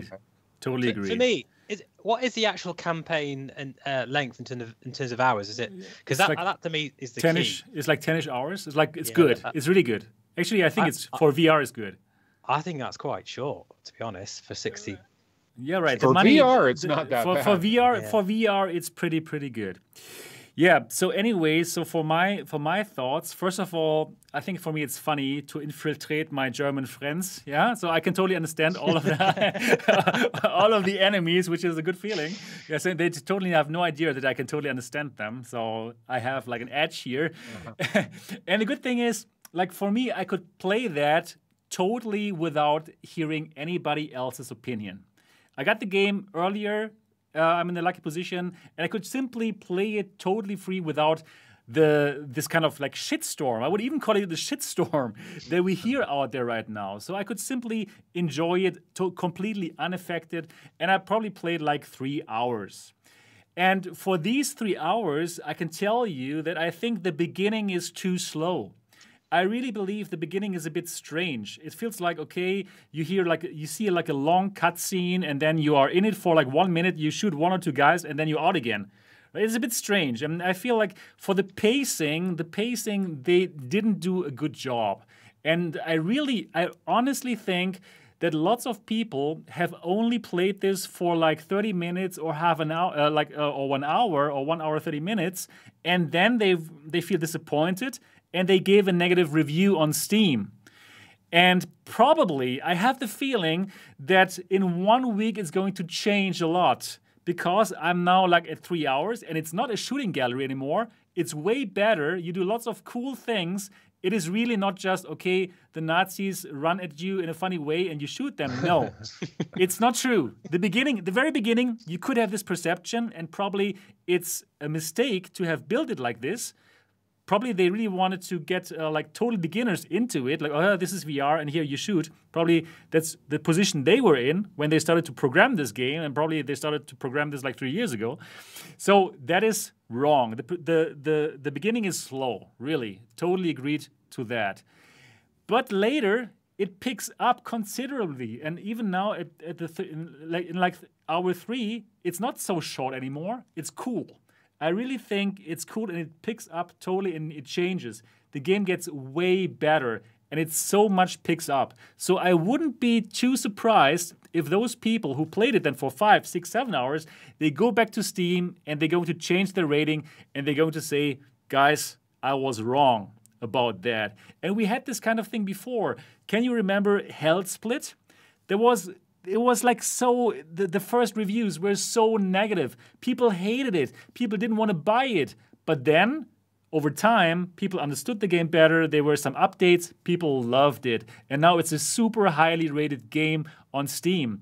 So I don't quite appreciate that shitstorm right now. Because, just like I said before, with the tracking of the G2, in these times that we're living in right now, it either must be like, wow, it's the best ever, or wow, it is like a pain in the ass. So I read now like, wow, here, they should be ashamed of that game. How terrible it is for VR. And honestly, I don't quite appreciate the 5 out of 10 from Road to VR at all. I don't see that at all. Really not at all. Especially if you've played longer. And like in the German community, the people who have played it longer, or even who have played the whole game, they so enjoy it. And they also don't quite get the beginning. Why is it so weak as compared to the ending, which is like really strong and amazing? You do lots of amazing things. So that is one thing that I believe is going to change. The perception. Once people play it longer, they're going to appreciate it more. But I also agree that the developers have made some mistakes. So first of all, the pacing in the beginning is too slow. You think it's a gallery. Yes, you must go to hour 3, 4 for it to become amazing. And they should have put more of the amazing into the first 30 minutes to not have this problem that we have right now.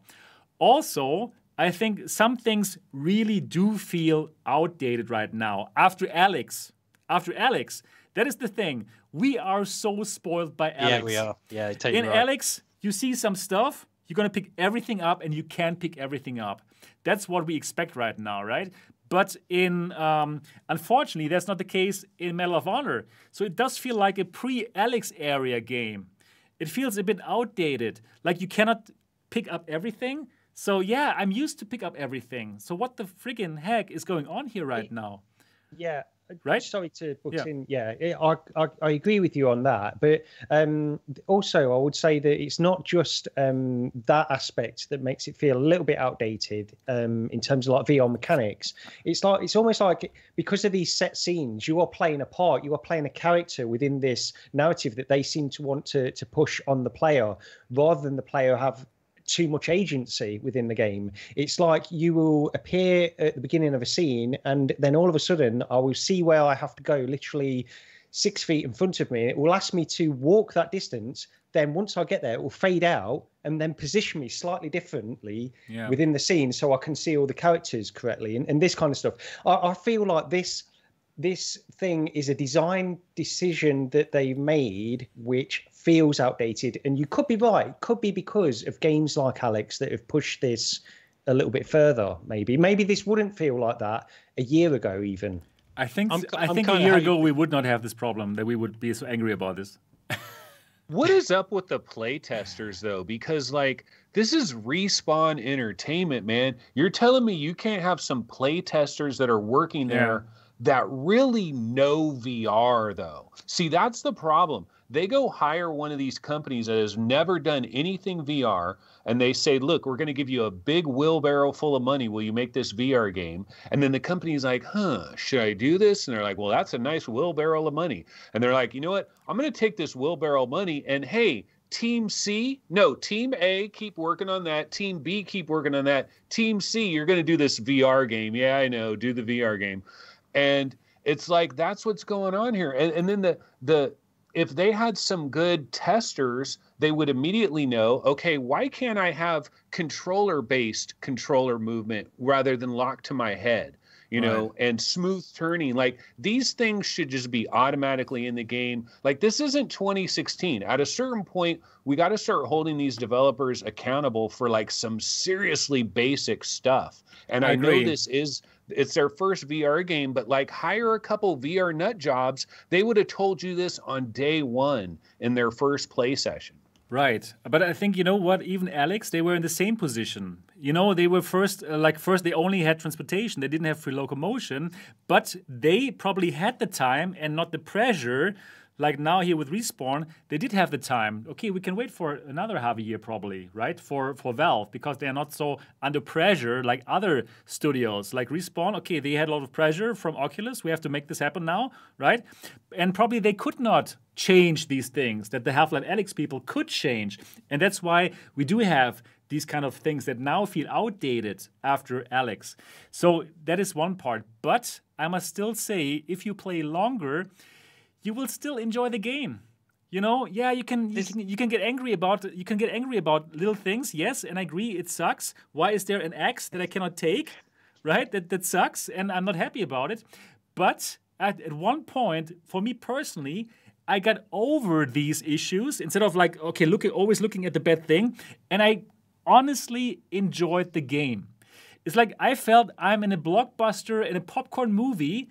That's exactly how I felt. I enjoyed that. I enjoyed to be in that AAA game. I simply enjoyed that, and it's getting so much more better. And my friends who played the whole things, they told me it's getting even way more better than Hour 3 that I'm in right now. So I'm in the position, I really enjoyed it. The game mechanics feel great, like getting my gun from here, getting my gun from here, getting my gun from here, reloading. Everything feels fine. It feels pretty much as good as Alyx, and I'm simply enjoying my AAA experience. You know what? It feels like in a popcorn movie. And you know what? This blockbuster movie, it has some plot holes, but I still enjoy it for being a popcorn movie. You could be describing Blood and Truth there, Sebastian. Yeah, you're right. And that's how I felt about Blood and Truth. I think part of my perception about this game, if I'm being completely truthful about it, I think I went in expecting something that they weren't delivering, really. And that's probably, you know, because, you know, Medal of Honor, I only think I've played one 20 years ago or whenever it was, you know, years and years ago. I can't even remember it. So I went in with a certain expectation of what this game perhaps should be, and it wasn't that. And maybe if I went into it with more of a mindset of what they are trying to give me, then maybe I'd be more accommodating to it. But yeah.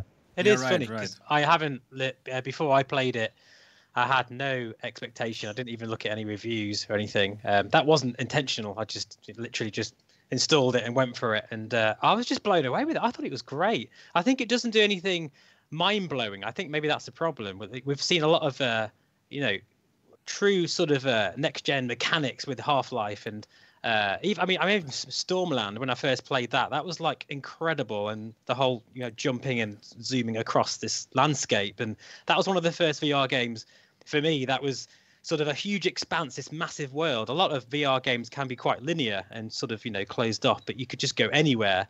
I'm kind of hoping as I'm playing it, I don't know if you can tell me a bit more about that, Sebastian, without, you know, any spoilers, but whether there's more, does it open out a bit more? And, you know, can you actually be a little bit more sort of flexible with your play style? Can you like hide behind trees? Can you kind of go a different route? I think it's no Cyberpunk 2077.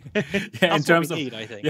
Yeah, but well, it's an enjoyable experience, and I still have to play more. And you know, I really think that also us as people who love PC VR, we should probably give it a bit more of a chance. instead of now like jumping onto the Steam review thingies and just leaving our super bad harsh comment after we played the first hour or the first 2 hours, because it's getting better.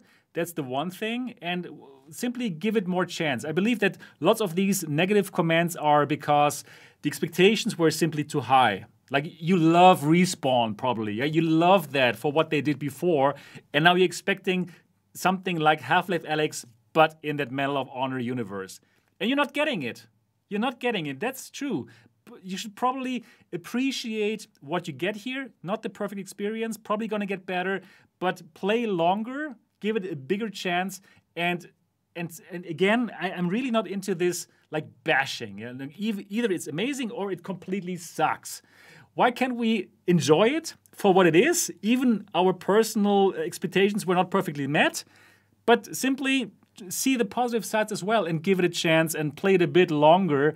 And, I really believe that's what's going to happen. I believe that once people have tried it longer, played 5, 6, 7, 8, 9, or the whole game, I think then they will see, okay, my first comment after I played it for 2 hours doesn't represent the game. And I think it's of course Respawn's fault that they didn't make the first 2 hours amazing and that I cannot touch everything, right?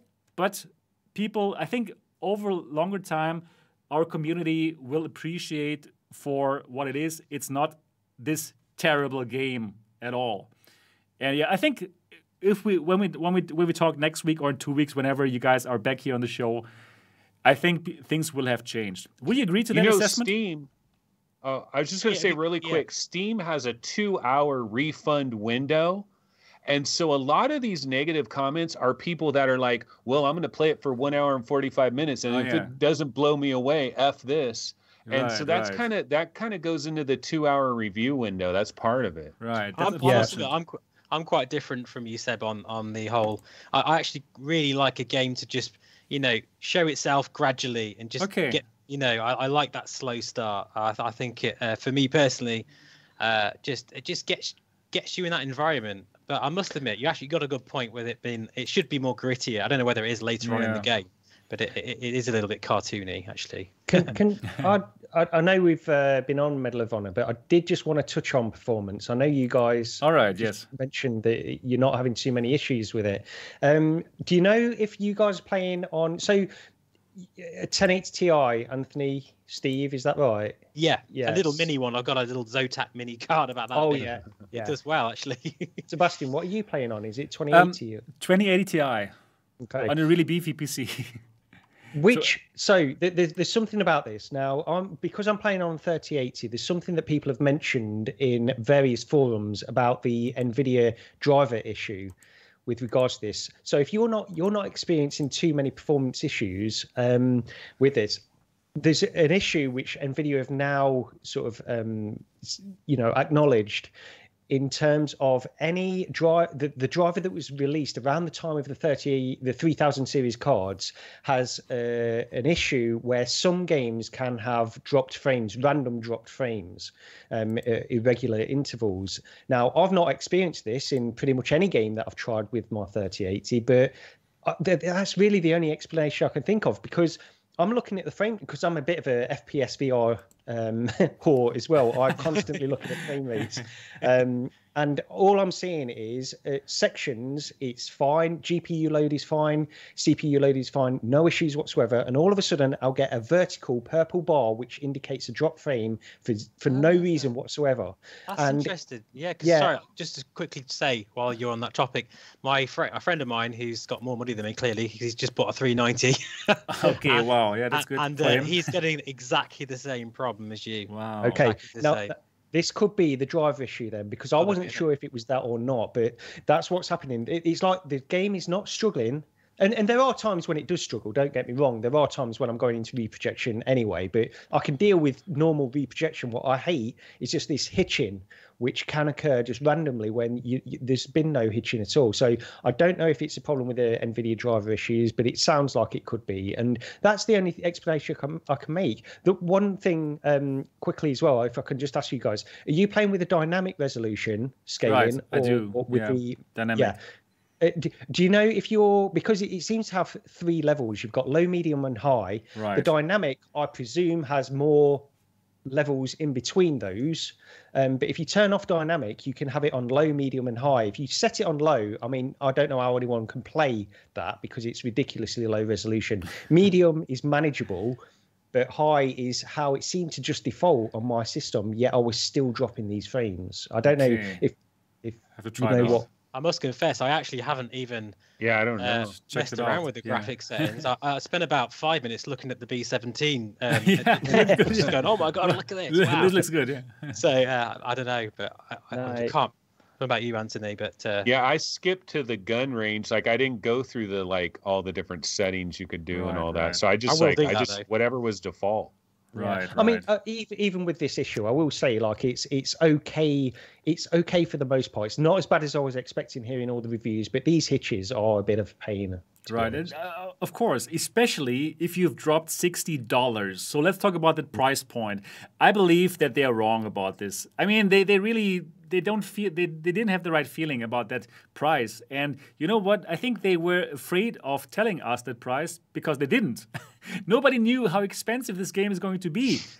But right until the point where you could buy it, right? So they probably hoped, okay, that the people who preview it, they're going to rave about it like crazy, and then people are just going to buy it, which didn't happen. And now they are in a bad position, right? Because they have this shitstorm of people not liking the first 1 or 2 hours, the high price. So, wow, they feel bad right now. What do you think about the pricing?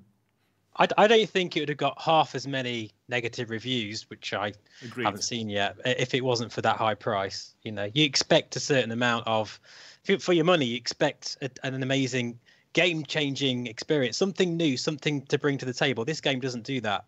Clearly, it's actually, the mechanics are very similar to what we've experienced before in other games, which is fine, but it's not because it's £60. It needs to deliver better than that. I must admit, I was quite shocked when I realised how much. It's too expensive. It is. I personally think. Right. For what they're delivering, definitely. Yeah, and because of Half-Life Alyx doesn't cost $60, it makes everything better in terms of how you can pick up things and how beautiful everything looks like. Yeah, we're spoiled, right? And for $60, at launch wasn't Alyx 60 at the launch? I think so. Yeah, wasn't it? Yeah, I think it was. Well, Yeah. I have it's a the better index, quality game, though. so, I think. Yeah, absolutely. It's a masterpiece, really. It is. It's just we get conditioned in VR, if you've been playing VR games since 2016 or 2017, you've gotten conditioned to these different price points. And every time a game jumps from a certain price point to the next price point, it'll get more money for the company, but it takes on a new level of expectation, you know? And so, like, if you buy a $19.99 game, a game that's $20, like, you're gonna give that game the benefit of the doubt. You're not... Right. It's a difference. Exactly. When you buy a game for $29.99, you're expecting more. And then you go up to $60, like, that's Fallout 4, that's Skyrim. You know, that's like the holy grail. Like, you come out with a game for $60, you better be, and is it fair? Is it fair for us to act like this? Maybe not. It's a weird deal. Like, this whole deal is weird. How did this deal come down? Why is this game on Steam? Like, we don't know exactly how this whole thing happened. It could be possible that Oculus went to Respawn and Respawn said, here's what we'll do. We'll do this game, but we get exclusive rights on Steam, and it's going to release on Steam day and date, and we get 100% of that. And you get the money for the... Like, we don't know what kind of deal this was, you know? Yeah. Seems not a great deal for us, having to pay $60 for, well, it is a good, it's getting better later, but yeah, at the moment, of course, people are not happy because of the first 2 hours and the price point. So, what do you think, Gary? What would be a good price point for a game like this? I'd put it the same as Blood and Truth.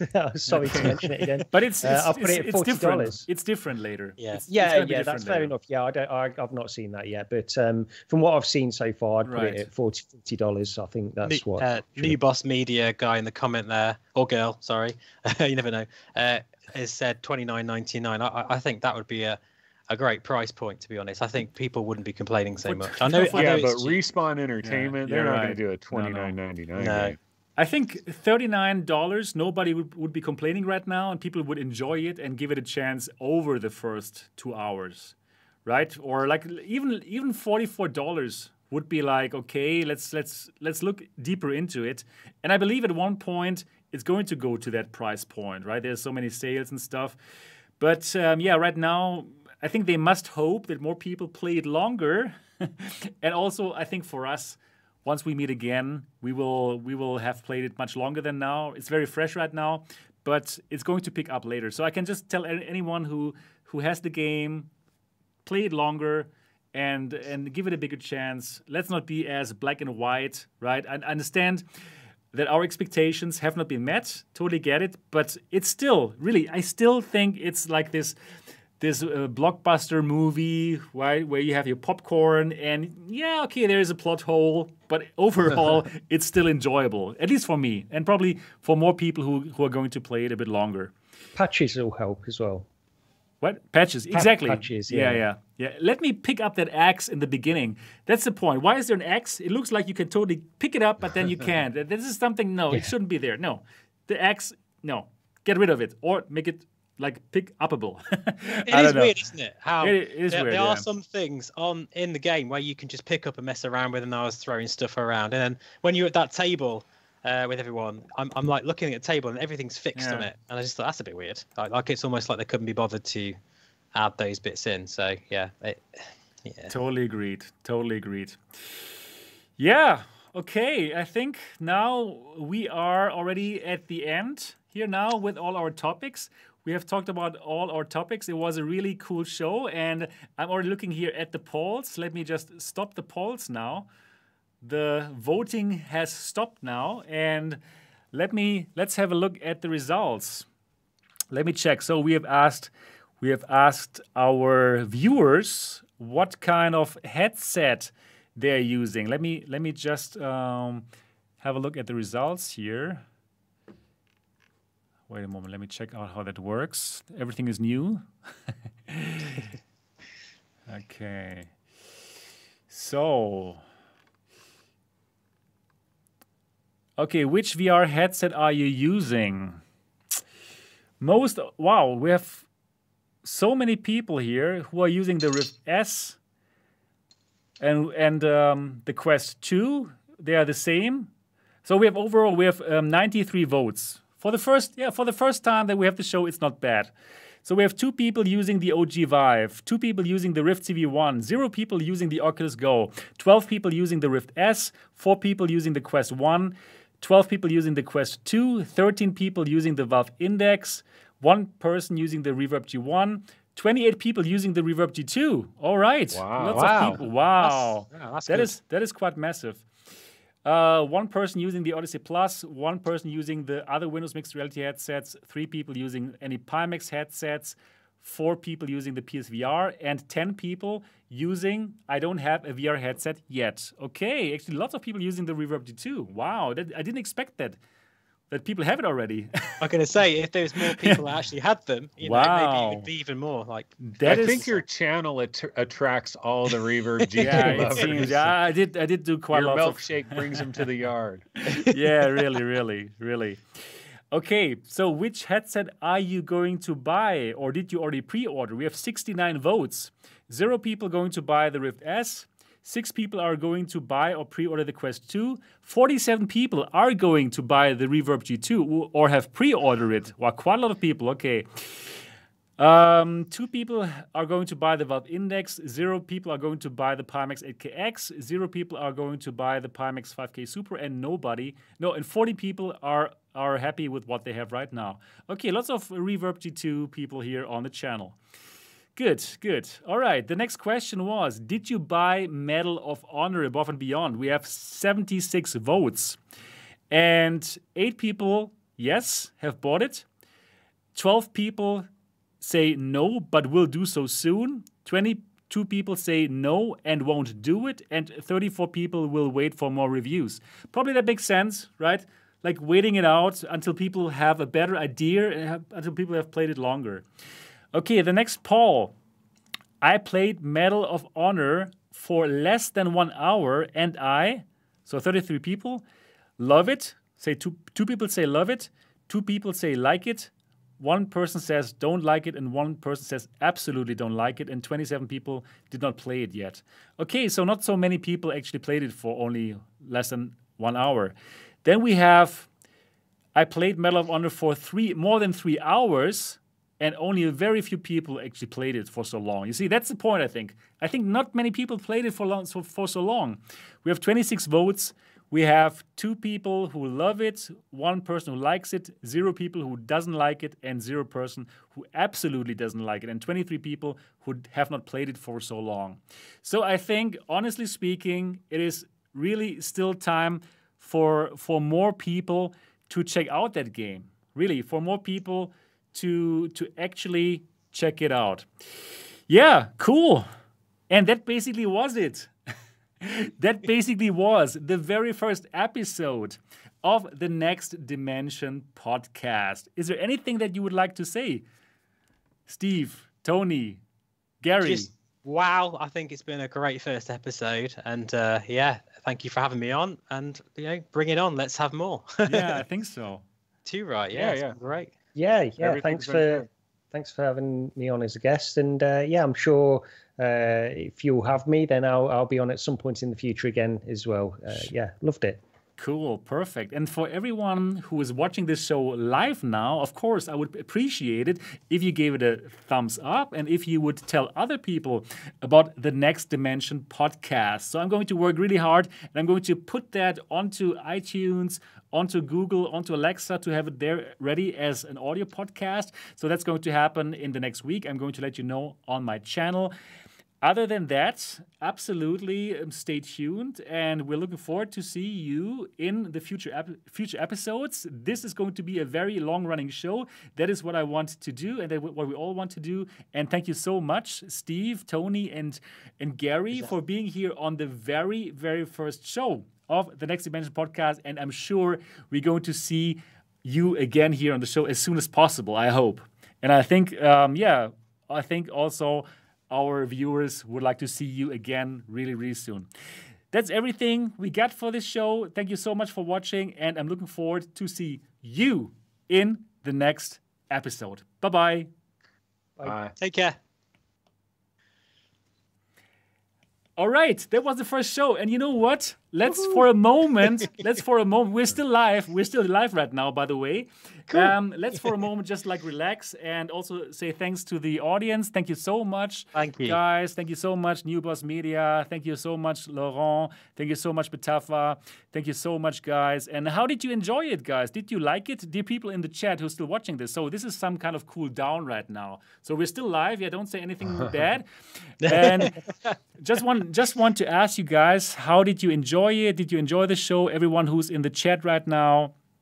And this is not going to go into the audio podcast. This is really just now us and the people who are still here right now. So yeah, this should be for your Patreon subscribers or something. You're right. Behind the scenes.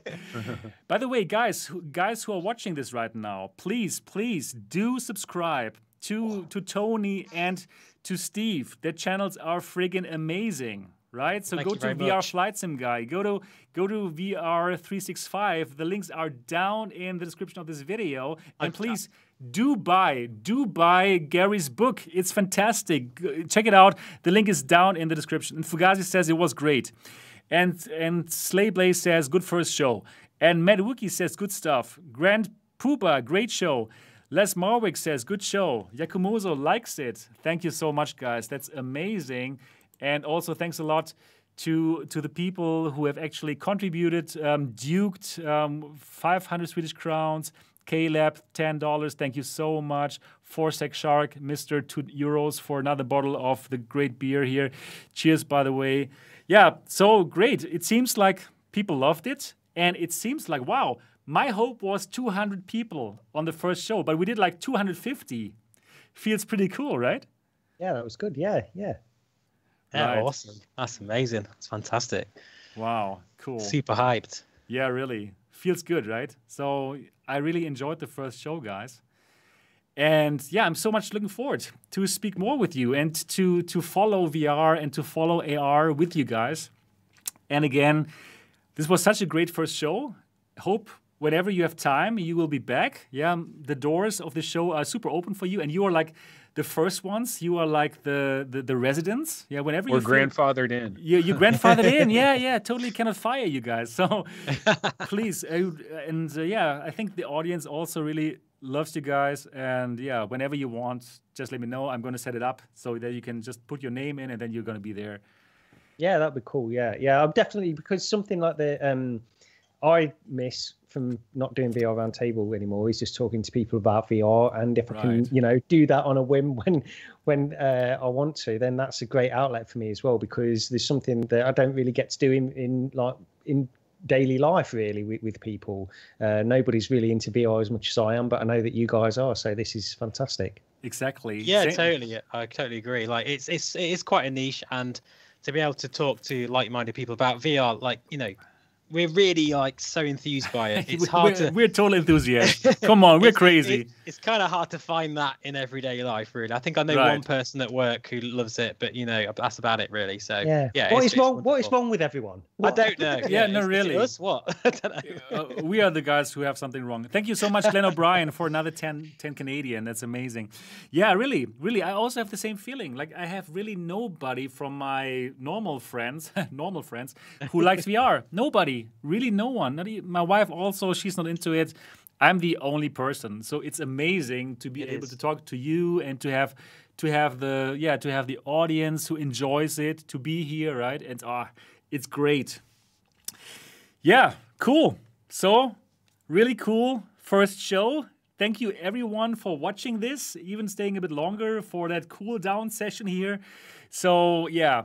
Thank you, guys. Thank you for watching this show, and for everyone who's out there now watching this. Thanks for being here. 250 people watching this for the first show is amazing, and I have the feeling that this show is going to grow quite a lot. So hopefully all of you guys will be here next week, same time, every week now, Next Dimension Podcast. Remember it. And we're going to be in this show together. We're going to follow VR and everything. Thanks so much for watching, and see you next week. Bye-bye.